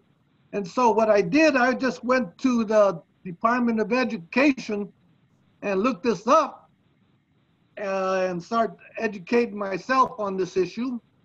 And I came across the Senate Bill number 98 that was revised and passed and just last June, signed by the Governor Newsom and the legislators. So going through that document all the way to page 20, I learned a lot regarding things that we need to do that you didn't address in your report. One big thing right here on page 13 of the report, it states that this bill will appropriate $750,000 to the department for the allocation to the Sacramento County Superintendent of Schools to develop, under direction of the Executive Director of the State Board of Education, draft distance learning, curriculum, and instructional guidance for mathematics, English language arts, English language development, as provided. This bill will require the State Board to adopt a distance learning curriculum instructional guidance by May 31st, 2021. So we need to see these reports. That's SCOE, that's not us. Yes, but yeah, we should be working in conjunction with the County of Education over there, because eventually they're going to be in our classroom. Curriculum of studies. Yeah, we have a very good relationship. Giving input. We have a very good relationship with our County Office of Ed, and we have staff involved with all of the major initiatives that they're doing. We work very collaboratively. Mr. Gordon, as a former superintendent of Elk Grove Unified, he always makes sure that we are included in those processes. And just like developing the guidelines, back in March and April, that work was done collaboratively with all 13 superintendents across the county. And we meet every Tuesday morning. And we're definitely connected with SCOE. They do a great job in supporting us, and we support them when we have the opportunity to do so as well. Well, in the report earlier, there was no mention of this money, and we're supposed to be working collaboration. Yeah, but it's not money that's directed to us. That's money that's directed at SCOE. So that'll be in their plan to include us. Right. So we should be at the forefront since we're the biggest school in the county. Another thing that I learned out that the California Collaborative for Educational Excellence is going to require the Department of Education to work with County Office of Education's to administrate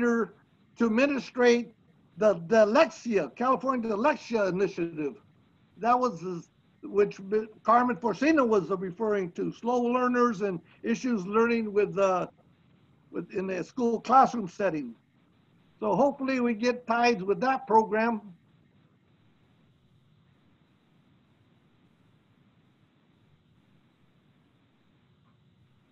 Looks like there's also general fund money for classified school employees summer assistance program. We need to get a hold of that $60 million general fund monies for our school employees for the summer assistance program. Excellent description there.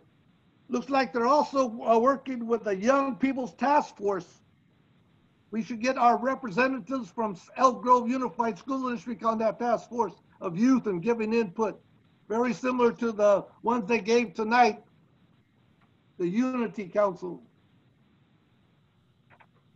There's many things on here they address that your administrative staff there needs to read and come back to us ASAP regarding especially after school programs, after school education safety programs. There's a lot of money those are under development, Mr. Perez. Yes, I know that. Yes. So anyway, you know, I'm kind of you know, I initiated the program at Rudder Junior High for the 21st century job skills, but yet, you know, we don't get recognition on that. Mr. Epstein has produced excellent student reports, and yet that's a model program we should be implementing district-wide. Mr. Perez, we need to be talking about this, the learning attendance plan report we were given tonight, please. And this is an after-school educational safety program act program. So, and it says that they're going to establish, existing law establishes a 21st century high school after-school safety enrichment for teens high school asset programs. Money's there. Agreed. Money's there.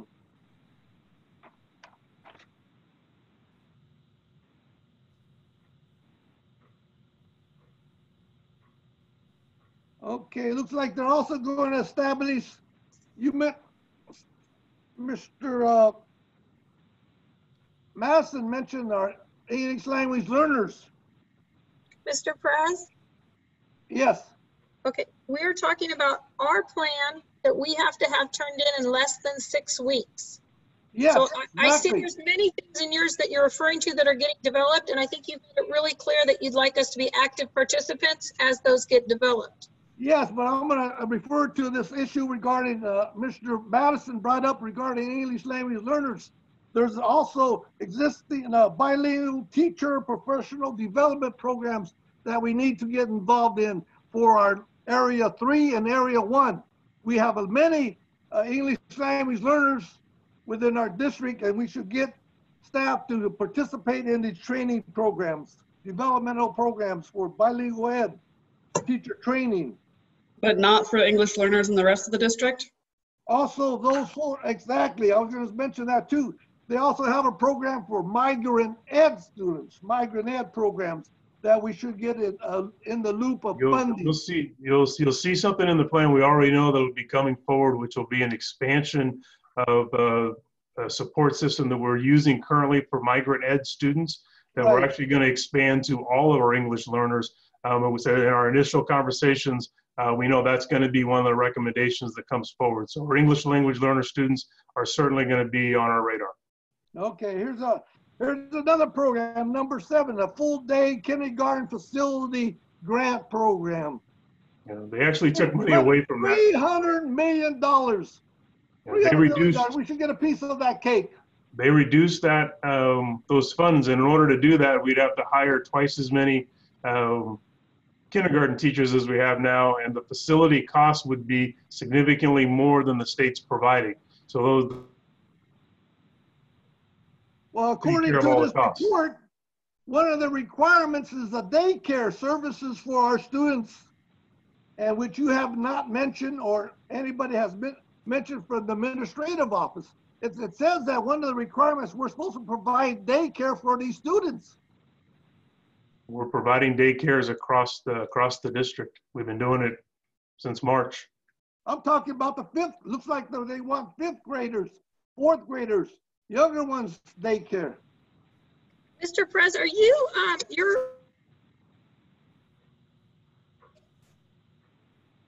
You froze, Beth. You're cutting out.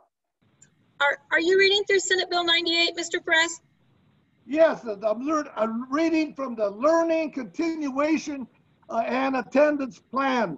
Within the Department of Education, if you go to that site, they want you to read Senate Bill number 28 that was signed June by the governor and that was legislatively passed through the Assembly and the Senate.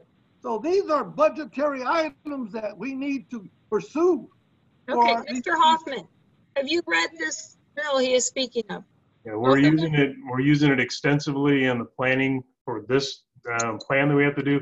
It was also fundamental in the negotiations that we've done with our associations, specifically with EGA, and a lot of the language that's in that bill is what we used in coming up with the schedules that we're now implementing at our schools. So we're very familiar with the document. I will say that the state is still coming up with guidance to explain what much of that means, because it's one thing to read just the straight language of any given bill, but until you get the interpretation of it and the guidelines that come along with it, sometimes those things don't make a great deal of sense, because legislation,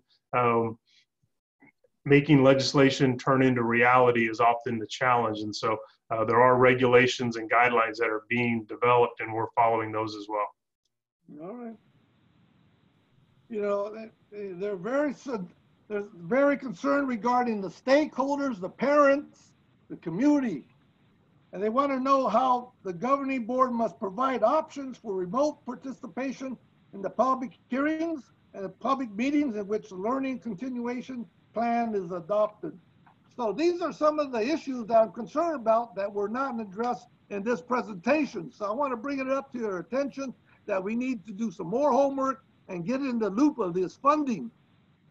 Beyond the LCFF funding, this is more funding for our community of students in need in area 1 and 3. Mr. Perez,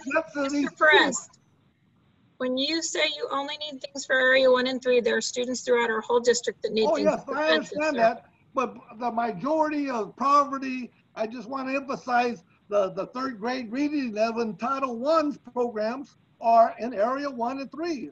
So I'm advocating that we need to do a little bit more for these geographical areas. Yes, and we've definitely made it a major point of this presentation. Yeah. We're focused on what we have defined again tonight as underserved populations. Yes. And we're talking about the achievement gap, the learning loss. You know, now that we had achievement gap, now we have a learning loss on top of that. And like, you know, I understand that this is through this distance learning, it's going to be a little bit harder. You know, like Mr. Madison said, you know, this is a unique situation, but we got to do our best. Yes, thank you. Are we good? Finished, but I'm going to cut it short. Oh. Thank you. Thank you for the help. Appreciate it. Okay. Okay, thank you, Mr. Perez. I just have one comment.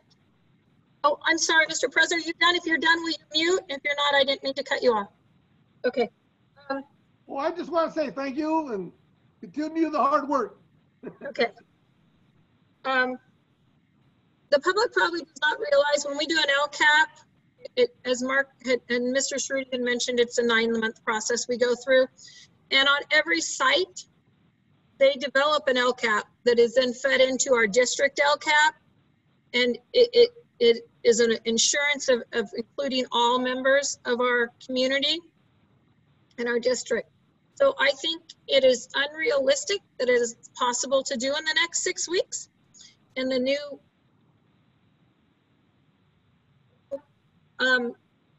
Beth, you froze for a second there. okay, so I think it's unrealistic that we can do that this time. We have no time. But I would encourage that while we do this at the large stage, we still do some semblance of this on each site, because it provides the site a time to meet with their population, their school site councils, their English learner groups, their special groups, to go over and hear the concern of what we do when we build our LCAP school by school. And due to the situation, we're not going to be able to do that this year. But Mark, I would highly encourage us to do something similar still site by site. Thank you. So that is it. We do not need to vote. That was a report. So we will move on to public hearing action items. Number 1, the memorandum of understanding between Elk Grove Unified School District, Transient Union for the 2019-2020 school year. Mr. Riley. Thank you, President Albiani, members of the board, Superintendent Hoffman, Ms. Avalos. The memorandum of understanding completely resolves negotiations for the 2019-2020 school year and extends the current collective bargaining agreement between ATU and the district through June 30th, 2021, with 2020-21 school year reopeners. The EGUSD board should be asked to approve, ratify the attached 2019-2020 ATU Memorandum of Understanding. There's no impact from the ATU MOU on the district's budget. Therefore, the AB 1200 process is inapplicable. Thank you. Ms. Pinkerton, is there any public comment? Madam Board President Albiani, there are no public comments related to this item. Thank you. I'd like to open a public hearing on this item.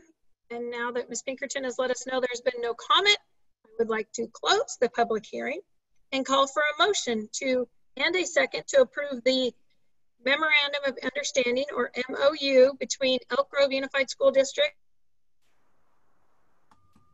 for the 2019-2020 school year. Ms. Allen. Oh. No, I need the motion. Thank you. Was that a motion from Bob?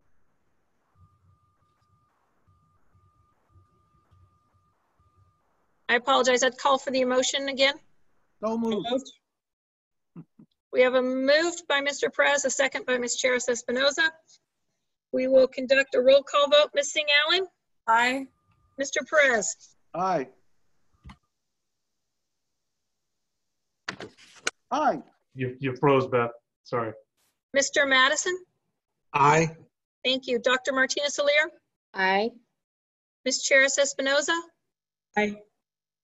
Mr. Fortuna? Aye. Thank you. It is unanimous. Our second item, consideration of the public notice of ATU's initial proposal to the district regarding collective bargaining for the 2020-2021 school year. Mr. Riley? Section 3547, the following are stipulated for negotiations between the bargaining unit and the district. 1, the union's initial proposal is officially presented at a public meeting of the governing board for public notice. And 2, a public hearing is conducted to receive public input regarding the union's initial proposal. ATU's initial proposal is attached. It is recommended that after the closure of the public hearing, the board take action to accept ATU's initial proposal. Thank you, Mr. Riley. I'd like to open a public hearing and call Ms. Pinkerton if there is any public comment related to this item. Madam Board President Albiani, there are no public comments related to this item. Thank you. Then I will close the public hearing and call for a motion and a second to approve the ATU's initial proposal to the district regarding collective bargaining for the 2020-2021 school year. So So moved. moved. Second. Moved by Ms. Singh Allen, seconded by Mr. Madison. A roll call vote. Mr. Forcina. Mr. Forcina. Aye. Thank you.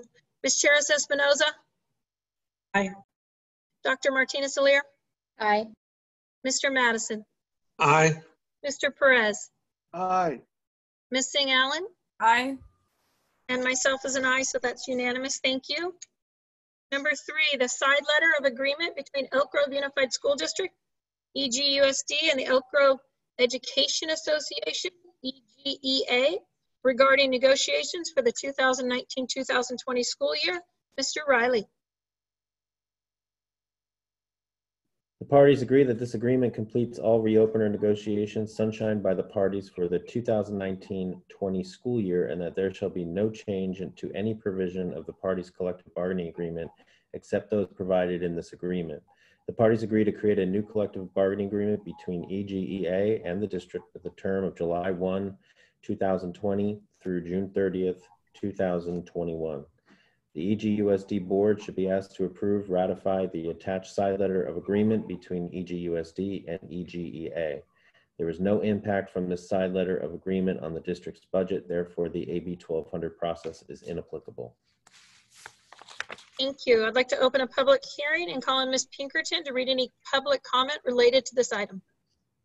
Madam Board President Albiani, there are no public comments related to this item. Thank you. Then I will close the public hearing and call for a motion and a second to approve the side letter agreement between EGUSD and EGEA regarding negotiations for the 2019-2020 school year. So moved. Second. Press, seconded by Mr. Madison. Ms. Singh Allen. Aye. Mr. Perez. Aye. Mr. Madison. Aye. Dr. Martinez-Alier. Aye. Ms. Cheris Espinoza. Aye. Mr. Forcina. Aye. And myself as an aye. Thank you. That is passed unanimously. Action items. Number 1, a resolution to eliminate a classified position. Ms. Pinkerton, is there any public comment related to this item? Madam Board President Albiani, there are no public comments related to this item. Thank you. Mr. Riley.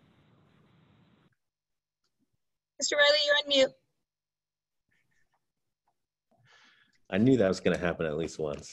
Thank you, President Albiani. The board is asked to adopt the attached resolution to eliminate classified position due to lack of work, lack of funds pursuant to Education Code sections 45114, 45298, 45308, and 45117. Thank you. I need to call for a motion and a second to adopt resolution number 5, authorizing the governing board to eliminate a classified position. Moved. Second. Moved by Ms. Cheris Espinoza, second by Dr. Martinez-Alier. Mr. Forcina. Aye. Ms. Cheris Espinoza. Aye. Dr. Martinez-Alier. Aye. Mr. Madison. Aye. Mr. Perez. Aye. Ms. Singh Allen. Aye. And myself as an aye. That is unanimous. Thank you. Number 2, Elk Grove Unified School District's Community Facilities District 2020-2021 tax report and second reading of ordinance number 1, 2020-2021. Ms. Pinkerton, is there any public comment related to this item? Madam Board President Albiani, there are no public comments related to this item. Thank you. Mr. Pierce. You're on mute, Mr. Pierce. About now. Not now. You're good. Thank you, President Albiani, members of the board. Mr. Perez, will you mute yourself? I apologize. Mr. Pierce? All right. I'll do this for a third time. Thank you, President Albiani, members of the board, Superintendent Hoffman, Ms. Avalos. This is a follow-up item to your July 21st board meeting, where you also conducted a public hearing. This is an annual item whereby the board sets the tax rate for each property in Community Facility District number 1 and in this case for the 2020-2021 tax year. The ordinance before you tonight includes the adoption of the annual tax report and the establishment of the tax rates in the CFD. This is a good year. It's an encouraging year. Your tax revenues are up. It's the first time in 3 years. So it's a good indication of what's happening in the housing market.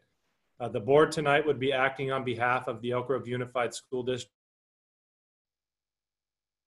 Is asked to adopt. Froze, Mr. Pierce. The board would be acting on behalf of the Elk Grove Unified School District Community Facilities District number 1. You're asked to adopt ordinance number 1, 2020-2021, and direct administration to deliver the tax report to the Sacramento County Auditor's Office no later than August 14th. Thank you.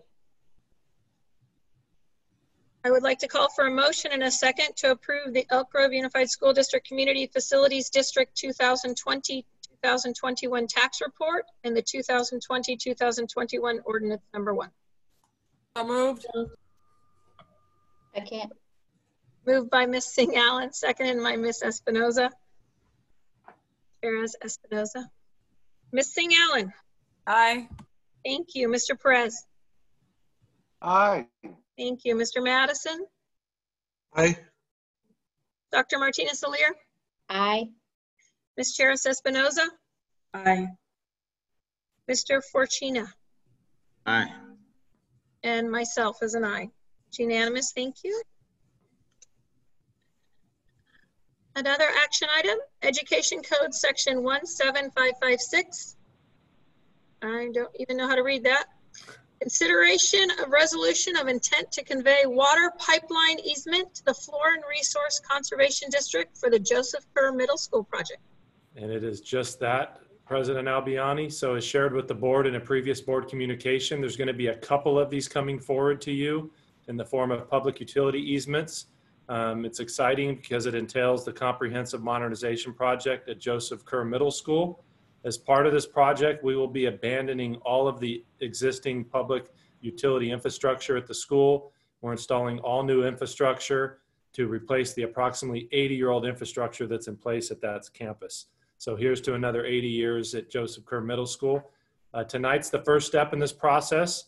It entails an easement being granted to the Florin Resources Conservation District, administered by the Elk Grove Water District, for a water pipeline maintenance in 2 areas at Joseph Kerr Middle School, one on the southwestern border of the campus and one on the eastern border of the campus. Tonight is the resolution of intention. It does require 2/3 of a vote by the board to approve it. With your approval, we'll post this notice of intention throughout the district, as well as publish it in the Sacramento Bee. And again, this does require action of you. Formally conveying. Again, this does require action. And if approved, there will be a resolution coming before you on September 1st where you will formally convey the easement itself. Thank you. Ms. Pinkerton, is there any public comment on this? Madam Board President Albiani, there are no public comments on this item. Do we have any questions from the board, or I would like to call for a motion to vote? All right, I would like to call for a motion and a second to adopt resolution number 1, intention to convey water pipeline. You froze, Madam Chair. Intention to convey. Water pipeline easements to the Florin Resource Conservation District for the Joseph Kerr Middle School project, and announce that a public hearing will be held at the regular board meeting on September 1st, 2020. Ordinance 1. Moved by Mr. Forcina, seconded by Ms. Singh Allen. Mr. Forcina. Aye. Ms. Cheris Espinoza. Aye. Dr. Martinez-Alier. Aye. Mr. Madison. Aye. Mr. Perez. Aye. Ms. Singh Allen. Aye. And myself as an aye, so it is unanimous. Thank you. Thank you. You try to talk so fast you can't get frozen. Oh, we are board member and superintendent report. Remember, I think the easiest, I'll just go through, and if you'd like to unmute yourself, if you had something to report about a committee work you have done. Mr. Forcina? No? Ms. Chiris Espinoza? No report, but looking forward to the Board Architect Subcommittee meeting to approve some of the work that was discussed. And I'm also pleased to hear about our DLAC and our other advisory committees. And I understand our District Finance Committee is also going to start to meet soon. So just looking forward to it. That's great. And I believe Mr. Forcina and Mr. Madison will join you on the architectural group. Mr. Madison? Yeah, I have a couple of reports. I'm on the IYT Executive Strategy Committee, and that committee, I think Mr. Hoffman is on it, Superintendent Hoffman as well. IYT means? Yes, IYT. And the strategy is a 1,300 campaign. We have some esteemed people on there. I think Senator Pan, Dr. Bush, the CRC, and President Nelson at Sac State, and other county members all around. So the intent is in trying to enhance young boys and men of color, why we don't have more in our universities, particularly UC Davis and Sac State. So we're working on that committee as well. So it's quite interesting, and I think it's going to go all the way through September, Chris, or towards the latter part of the year that we're working on. Yes, and also, I would like to acknowledge Mr. Murray that he sets in on the IYT committee for Education Strategy Committee. So kudos to him as well that he sets on and give his input as relates to young men of color as well, that they're strategizing for attending college. That's it. Thank you. For those who do not know, IYT, Mr. Perez, you're next. I'll be there. IYT stands for Improve Your Tomorrow. That's absolutely correct. Thank you, Madam President. Can I ask Chet a question? Of course. But you have to unmute yourself. Yeah, I was doing that. I was looking for it. Chet, there's been lots of discussions about the need to support activities that have proven success.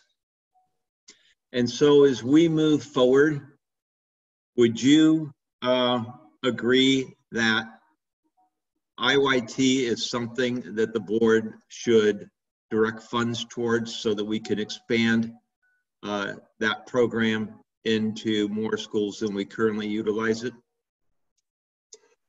I think right now we've got Florin High School, Valley High School, Monterey Trail High School, and we've got the middle school, Jackman and Harrison, I believe, Chris. So we have it at Jackman, Rudder, and Harris is coming online. Right. So, well, yeah, they're constantly trying to expand. I think they're doing a really good job. Sometimes it's hard to measure certain things, but if any of you ever had to attend some of their functions, you would see heartbreaking stories in there, and I think it's going to really pay dividends down the road. It already has. You go and attend some of these meetings and watch some of these young fellas, young men of color, Hispanics, African Americans, even Asians. It's something to be told.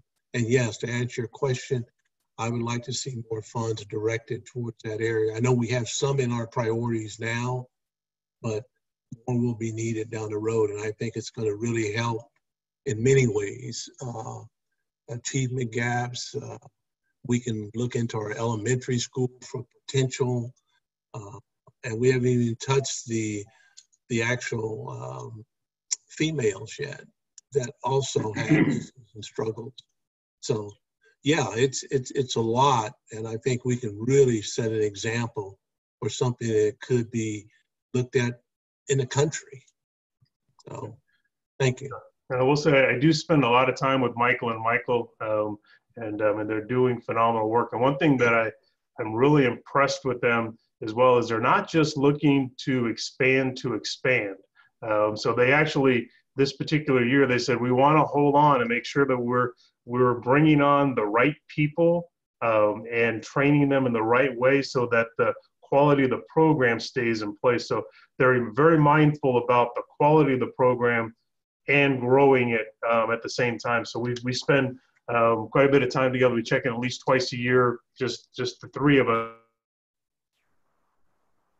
as well. So there's definitely good work. You froze. You check in 3 times a year. If you want to add anything past that. So yeah, so I check in with the three of us, Michael and I check in, just 3 of us, a couple times a year, plus the other committees I sit on with Mr. Madison. And they're very mindful about growing the program, but growing the program and making sure the quality of it doesn't diminish as they're growing. And so there's that balance of how fast it grows with how well people are trained and brought on. That's an excellent point, Chris. I appreciate you clarifying that as well too. And if any of my colleagues, you can go on their website, you can see some of the testimonies. It's quite interesting. They are growing, but they want to grow at a pace that they can truly serve the young men of color. And I think they're doing that right now. So, yeah, that was an important question for me, Chet, because as a board, we can pass all the policies and procedures, and administration can pass all the ARs they want, which say to people that they have to be more receptive in terms of the provision of opportunities and the way in which they look at how we work with kids. But this would be a concrete step. And that's how I see it. Different than, I can tell you all day long, I'm gonna take you to play a round of golf. But if I never do it because it's too expensive, then the words mean nothing. And that's how I look a lot of times at policies and procedures. If you don't put any teeth with them, they're a lot of empty words. And maybe that's being too harsh, because I know that the policies that we have around equity are heartfelt by everyone, but you got to take another step, and that step to me is taking the positive action of committing dollars so that the resources necessary can help. And yeah, YT programs, they're incredible, and it would be nice to allow them to expand as they believe that they could do so in a successful way. So thank you. Yes, and I've stressed, just as Chris brought up, we want the quality end of it. I've also had conversations with the 2 Michaels, and the one thing I stress to them, we want to do it right. You don't want to expand. Everybody's pulling at them right now, some of the success they've had, but they have kind of tempered off a little bit because they want to do the right thing. And when they bring people aboard to work for them, they have to be the right people, and to make sure that we're going to educate these kids, and you'll see more results as we go down the road. So yeah, Carmen, I appreciate that. Thank you, Mr. Madison, Mr. Fortuna, and Mr. Hoffman. Mr. Perez, you're up.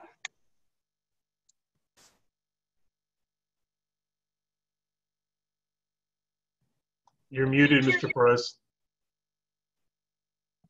Okay. Now we can hear you. All right.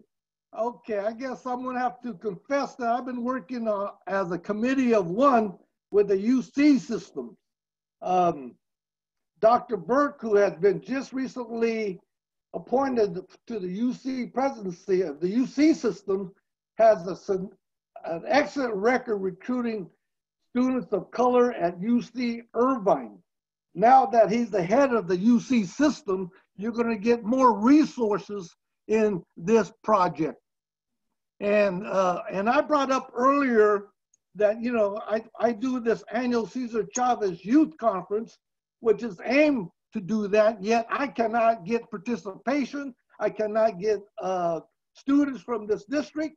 In fact, I have some data sets I'd like to show you one of these days that who participates in that annual conference, Cesar Chavez Youth Conference. And since that time, we've been working the last, 30, 40 years on this project. And today, UC Davis is recognized as Hispanic Serving Institutes. Of all the UC systems, I think we have 9 or 10 UC universities designation as Hispanic Serving Institutes. And that requirement is 25% of the student body has to be Latinos. And they have the same program for Asians, Native Americans, African Americans. And Dr. Mays at UC Davis is very concerned of the underrepresentation of African Americans at his university. So he's working on that project very heavily with Dr. Blas in the recruitment unit. And so you need to get with Dr. Blas and recruitment, and there's also these programs that have been around. They go to elementary schools, they go to junior highs, and they go to high schools, and they mentor and do a variety of presentations to these students throughout the whole California. And so, and they have an excellent retention program, because they're recognized as Hispanic serving institutions or whatever, they get extra federal dollars for retention, counseling, career development, workshops, you name it. So it's been a very successful program at UC Davis. The President Mays is very supportive of this. And we also work with the coalition. Well, we always have worked with Third World Liberation Front, but also at the UC system, we have another, or at the state departments, we have California. It used to be the Minority State Workers Association. So we have coalitions at state and also now at the UC system. So we're developing a college pipeline of alumni who have been successful, who are retired like me, working on this project with the board president, John Perez, who's also very supportive on this issue. That's one of his goals. And we do go throughout California doing workshops, doing this. This objective, but also to Mexico City. We have the Mexican Initiative, and we're in the process of possibly, recruiting bilingual, bicultural teachers from Mexico to the Mexican Consulate. That's one of the projects they want to do. So as we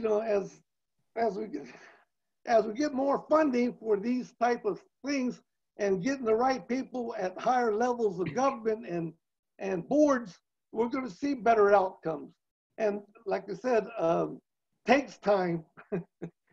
I'm happy to meet with you and talk those through, Mr. Perez. I've set some time. We can definitely talk about those. Yes, they're very supportive, and it's my understanding also they have put a lot of money. They're going to give a lot of support with Dr. Burke to do this recruitment and this project that's the YIT, and also through the African American or Black Caucus of the legislature, the Chicano Latino Caucus, the Asian Caucus, the Native American Caucus of one, Mr. Ramos, Assemblyman Ramos from San Bernardino. So they're all working on this thing and making sure that this college pipeline exists and is supported 110%. Mr. Perez, that sounds like great information you can bring back to us. I love the name pipeline. Yeah. Well, then I wanted staff to invite the Hispanic Serving Institute director and give a presentation to you, because that's a model program that we developed and been working on. And so it's a matter of coming. We are off topic. Well, we're talking about improvement. Okay. Mr. President, this is on for committees relative to the district and its operation, the ones you're connected to. For resources, there's perfect resource. Those are great resources, and as Mr. Hoffman said, he'd look forward to talking to you about these. It's just not at this point, okay? Happy to meet with you. He told us some exciting stuff. Willing to come. Thank you. Okay, Other items from the floor. I had a committee report. Oh, I am sorry. I don't know if it's an actual official committee other than I think it's going to be ongoing with the Student Equity Council and Black Student Union. Oh, yes. Espinosa and I met with the group last week. We had some amazing, courageous conversations, and I look forward to their input, which is invaluable. Another set of eyes and ears, making sure that we are truly staying focused on our mission and serving all of our students, especially those of highest needs. Just such a dynamic group. So just wanted to recognize them. Thank you. I apologize. I missed that meeting. So but I will be meeting with them myself actually. So thank you. Other items from the floor. We can start with you, Ms. Allen. I'll go backwards now. Okay. So I would like to just sort of make a statement as the items from the floor and just address it to all of my wonderful Elk Grove Unified School District Committee. I've proudly represented our school district for the last 8 years. You know me, you know my values and my heart. I have and will always continue to defend the rights of women in this community. I will continue to fight and defend the rights of all of our students and families, especially those that are underrepresented and have the greatest needs, like our Black students, our immigrants, our refugees, our English language learners, our students with disabilities, and more. My 8 years of service to this great district stands for itself. I am a champion for social justice, and I will defend others when they are attacked. This is a continuation of harassment that I have faced from Elk Grove Mayor Steve Lee for years. The attacks on my character increased when I joined other local women in denouncing Mr. Lee's behavior. There is no truth to any of the attacks on my character. I have never made statements denigrating the Hmong culture or people. I love and respect the Hmong community as I do with all cultures. And as I said, I have and will continue to defend the rights of women in this community to participate, free from harassment and abuse. I just wanted to make that statement. Thank you.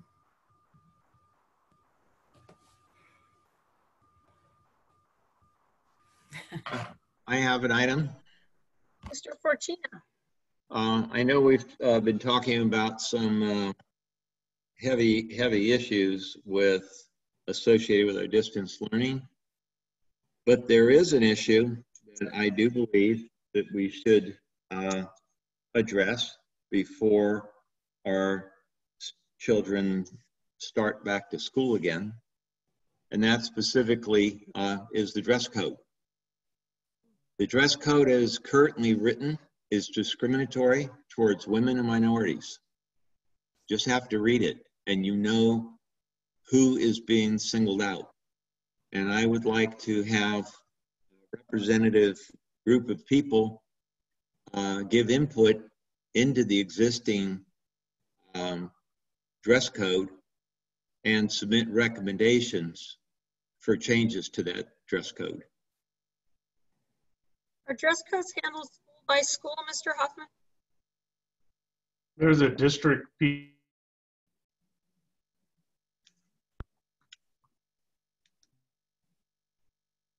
Mr. Hoffman, you froze. I said there's a district component to it, as well as school pieces, but we can definitely take a look at that. Madam Chair, I just want to second that. I'm interested in that as well, and there are some excellent gender neutral policies we can look at. I would like to add on to Mr. Fortuna's comment that I think before we do start Zoom meetings and we expand into our older students, we should definitely point out some basic facts of Zoom etiquette being taught at the beginning of our school. I hope that's addressed as well. I don't mean to steal your time, Mr. Fortuna. Yeah, then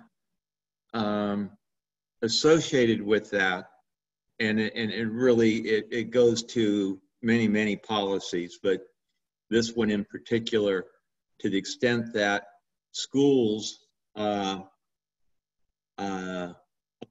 the dress code differently, becomes a discriminatory act unto itself.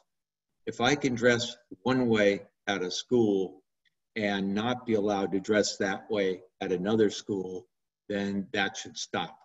That shouldn't be allowed. We have many policies that are ignored and implemented in different ways in different schools. Every time we apply a requirement differently, then that opens the door of discriminating against that individual student. But in this case, it's overdue, and it's an appropriate time to do it. Thank you. Mr. Perez, you had a comment? Yes, I agree with that. I've been trying to get you guys to agree with me 4 votes to get a student rights booklet for them, so they would know their rights to do this and do that. It's too vague. That was one of the issues that I want to bring up. A dress code, there's very many issues that need to be addressed in the rights of students. That's one. So anyway, here's the latest. COVID-19 cases among U.S. children jumped 40% in late July. Now they have, it's not COVID-19, they have another respiratory issue, sickness that the medical community is recognizing and very keeping keen data sets on, is this this new sickness, and it's going around throughout California, Florida, and Arizona, affecting the respiratory systems. So we need to keep abreast on this particular issue. And we have a lot of students or a lot of community talk about dismantling systematic racism in public education. And we have a board member that's very modest who's going to be presenter, and that's Dr. Martinez. So, Ms. Martinez, are you going to make that announcement? I was going to, but I didn't have time. I didn't want to interrupt the other comments. I wasn't sure. So anyway, that's going to be Wednesday, August 19th, 2020, 1 p.m. to 2:30 Pacific Standard Time, location Zoom. And so you would have to register through www.clsba.org. That's the California School Board Association website, right? Miss Dr. Martinez? Yes. Okay. Okay. Can we let Dr. Martinez talk about it now, Mr. Perez? Oh, yes, okay. Thanks. So I was contacted by the California School Board Association Latino, or the president from the Latino Association, asking if I could participate, as well as the CSBA president in the panel. I know it's the same day as our board workshop, but they were asking if I could give just some background information because of the population I represent, Native American. So I will be helping or assisting with the panel, but there's different leaders that will be participating as well. And so I appreciate the extension of the opportunity to be able to partake in this discussion. And there's a flyer circulating. I also wanted to bring up another item from the floor.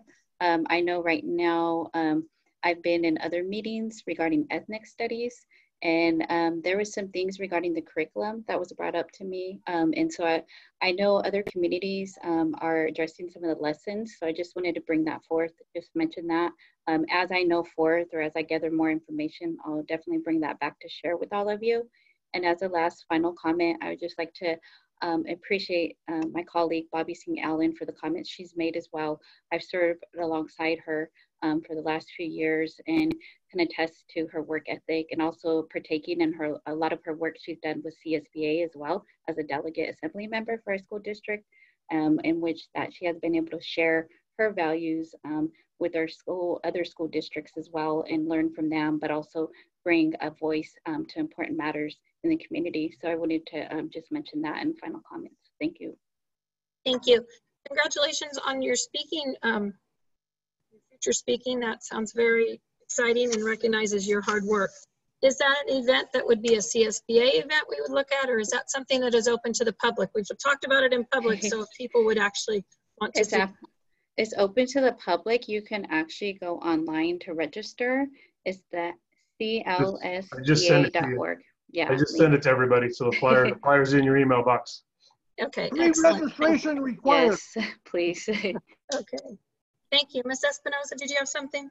Hold on here, I'm not finished. Oh, okay. Okay, so the coalition of people of color, all the board presidents, Dr. Martinez will be represented, Native American, the Asian community is going to be represented, the African American Black School Association is going to be represented, Shonali Cruz Gonzalez, who is the president of the California School Board Association, is going to be one of the panelists, and Oscar De La Torre representing the California Latino School Board Association. So it's going to be an excellent panel that's going to be well representing people of color and their experiences and solutions. Well, just recently, I want to thank you, the staff, regarding distance learning, participation, connectivity rates. I don't know, I think the participation rates, or some staff should have been on campus or talking to our students prior to school opening, because, David Reese, 103 students not connected, but they fixed it. Now they have only 18. Anna Kirchgater, ooh, that's too high. What do you call it? Kennedy, 156. Now there's only 6. We're doing good. Reese, 103, now 18. Ooh, so anyway, we need to improve these numbers. Mr. Perez, I would like to point out, and I appreciate you recognizing the work that's been done. We have over 10,000 students that started school, and we are currently, well, as of the 10th, we were at 51 we had not made contact with. So I think that's exciting. These figures are a little bit, look forward to. I agree. These numbers are a little bit bigger. Excuse me, sir. Last March. Excuse me. What? Yes. With higher numbers to start with, but I think it's very important you appreciated that we got on it right away. Yes. Yeah. Okay. And again, I'd say the staff's done a great job in trying to connect with those folks. The other piece to realize at the beginning of the school year, there's always some kids that we don't connect with because they moved over the summer. So some of these kids, there's a normal rate at the beginning of the year of kids that have moved. So we're actually following up. The sites are doing it, follow up with district office. If those kids are there, we're going to find them. But some of them, cut out. They may have. You cut out. If some of those kids are, if any of those kids are there, we're going to find them. Correct. So if they're there, still there, we're going to find them. But some of the families may have moved. It's a natural thing at the beginning of the year that there are no shows at any beginning of the year. So the work that was done from the 661 number down to 51, that was the work of our site staff with supported district going and finding families. Right. Very good. Very good. Anyway, I think I shared this report, Closing the K-12 Digital Divide in the Age of Distance Learning by Common Sense. I would like you to pass this report to all the board members and staff so they can read it, be knowledgeable about the issues and some of the things that we could do. Like California ranks second in the nation behind Texas for having the highest population of students and teachers lacking adequate internet connections and devices at home. Okay, so anyway, we need to resolve that issue. Okay, I got a report that 2 of our employees tested positive. Well, a week ago, when you were at the schools in the opening day, I was watching the news and, you know, and I saw that they were distributing Chromebooks at a particular elementary school, and I brought it to the attention of the staff there at the administration office that the teacher, and you know, she was acting in good faith. She was happy to see the students, but yet she did not have a mask, and she was not within 6 feet of the students, and she was happy to see them, you know, and she gave a friendly hug behind them on live channel 31. So we need to make sure that our staff knows that to wear a mask every day. Every day they need the mask. Agreed, and we actually just sent those reminders out to the entire staff right at the end of last week. So we're on the same page, Mr. Perez. Yes, yes. So anyway, we need to reinforce that maybe every working day or whatever, because you know people just forget. You know, they just so happy to see these kids again on campus. And also, the hotspots report was an excellent one that you gave us today, in fact.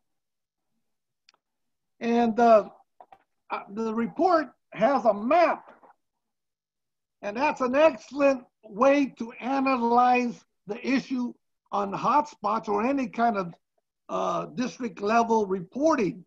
If you use mapping GIS software doing this, you could visually see where these hotspots are being placed, and that most of them are in area 1 and area 3.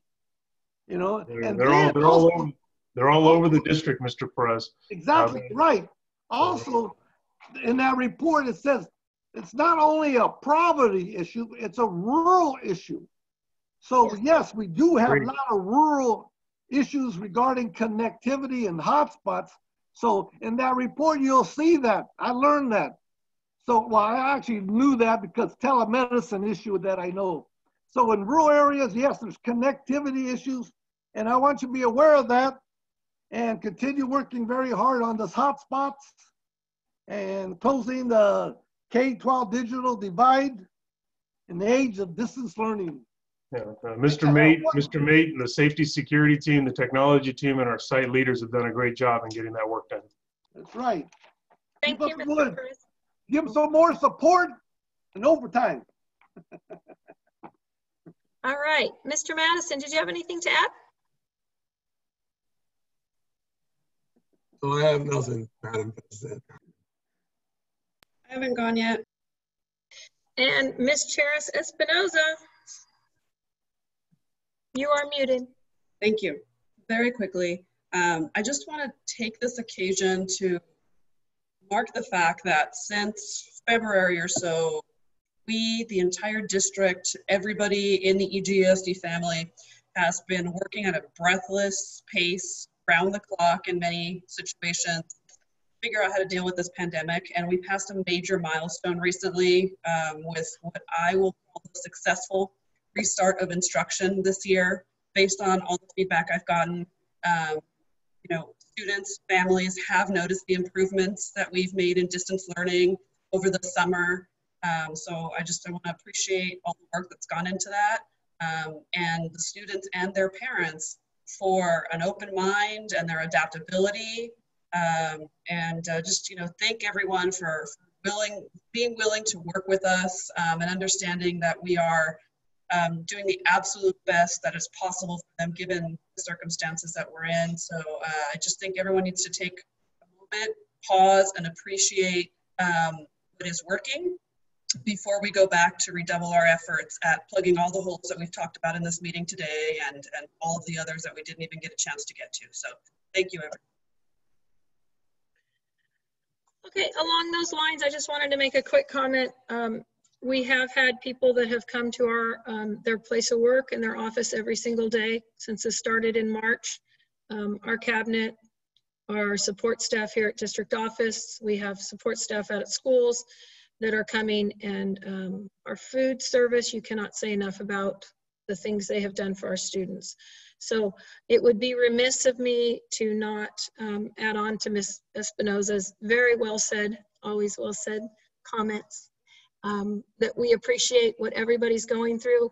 We know this is something new. I never thought I'd be president of a school board, much less during a world pandemic when I was young, but I also who knew I'd have triplets. So life hands you, hopefully, what we can all handle. Together as a team, we will get through this. And please know that we have the best intentions for your child at all times, and we will continue to do our best work to make this impossible situation as positive and knowledge and available for these children to come out the best as possible. So thank you very much for everybody tonight. And I'm going to close this meeting at 9:10 p.m. Please stay safe and take care.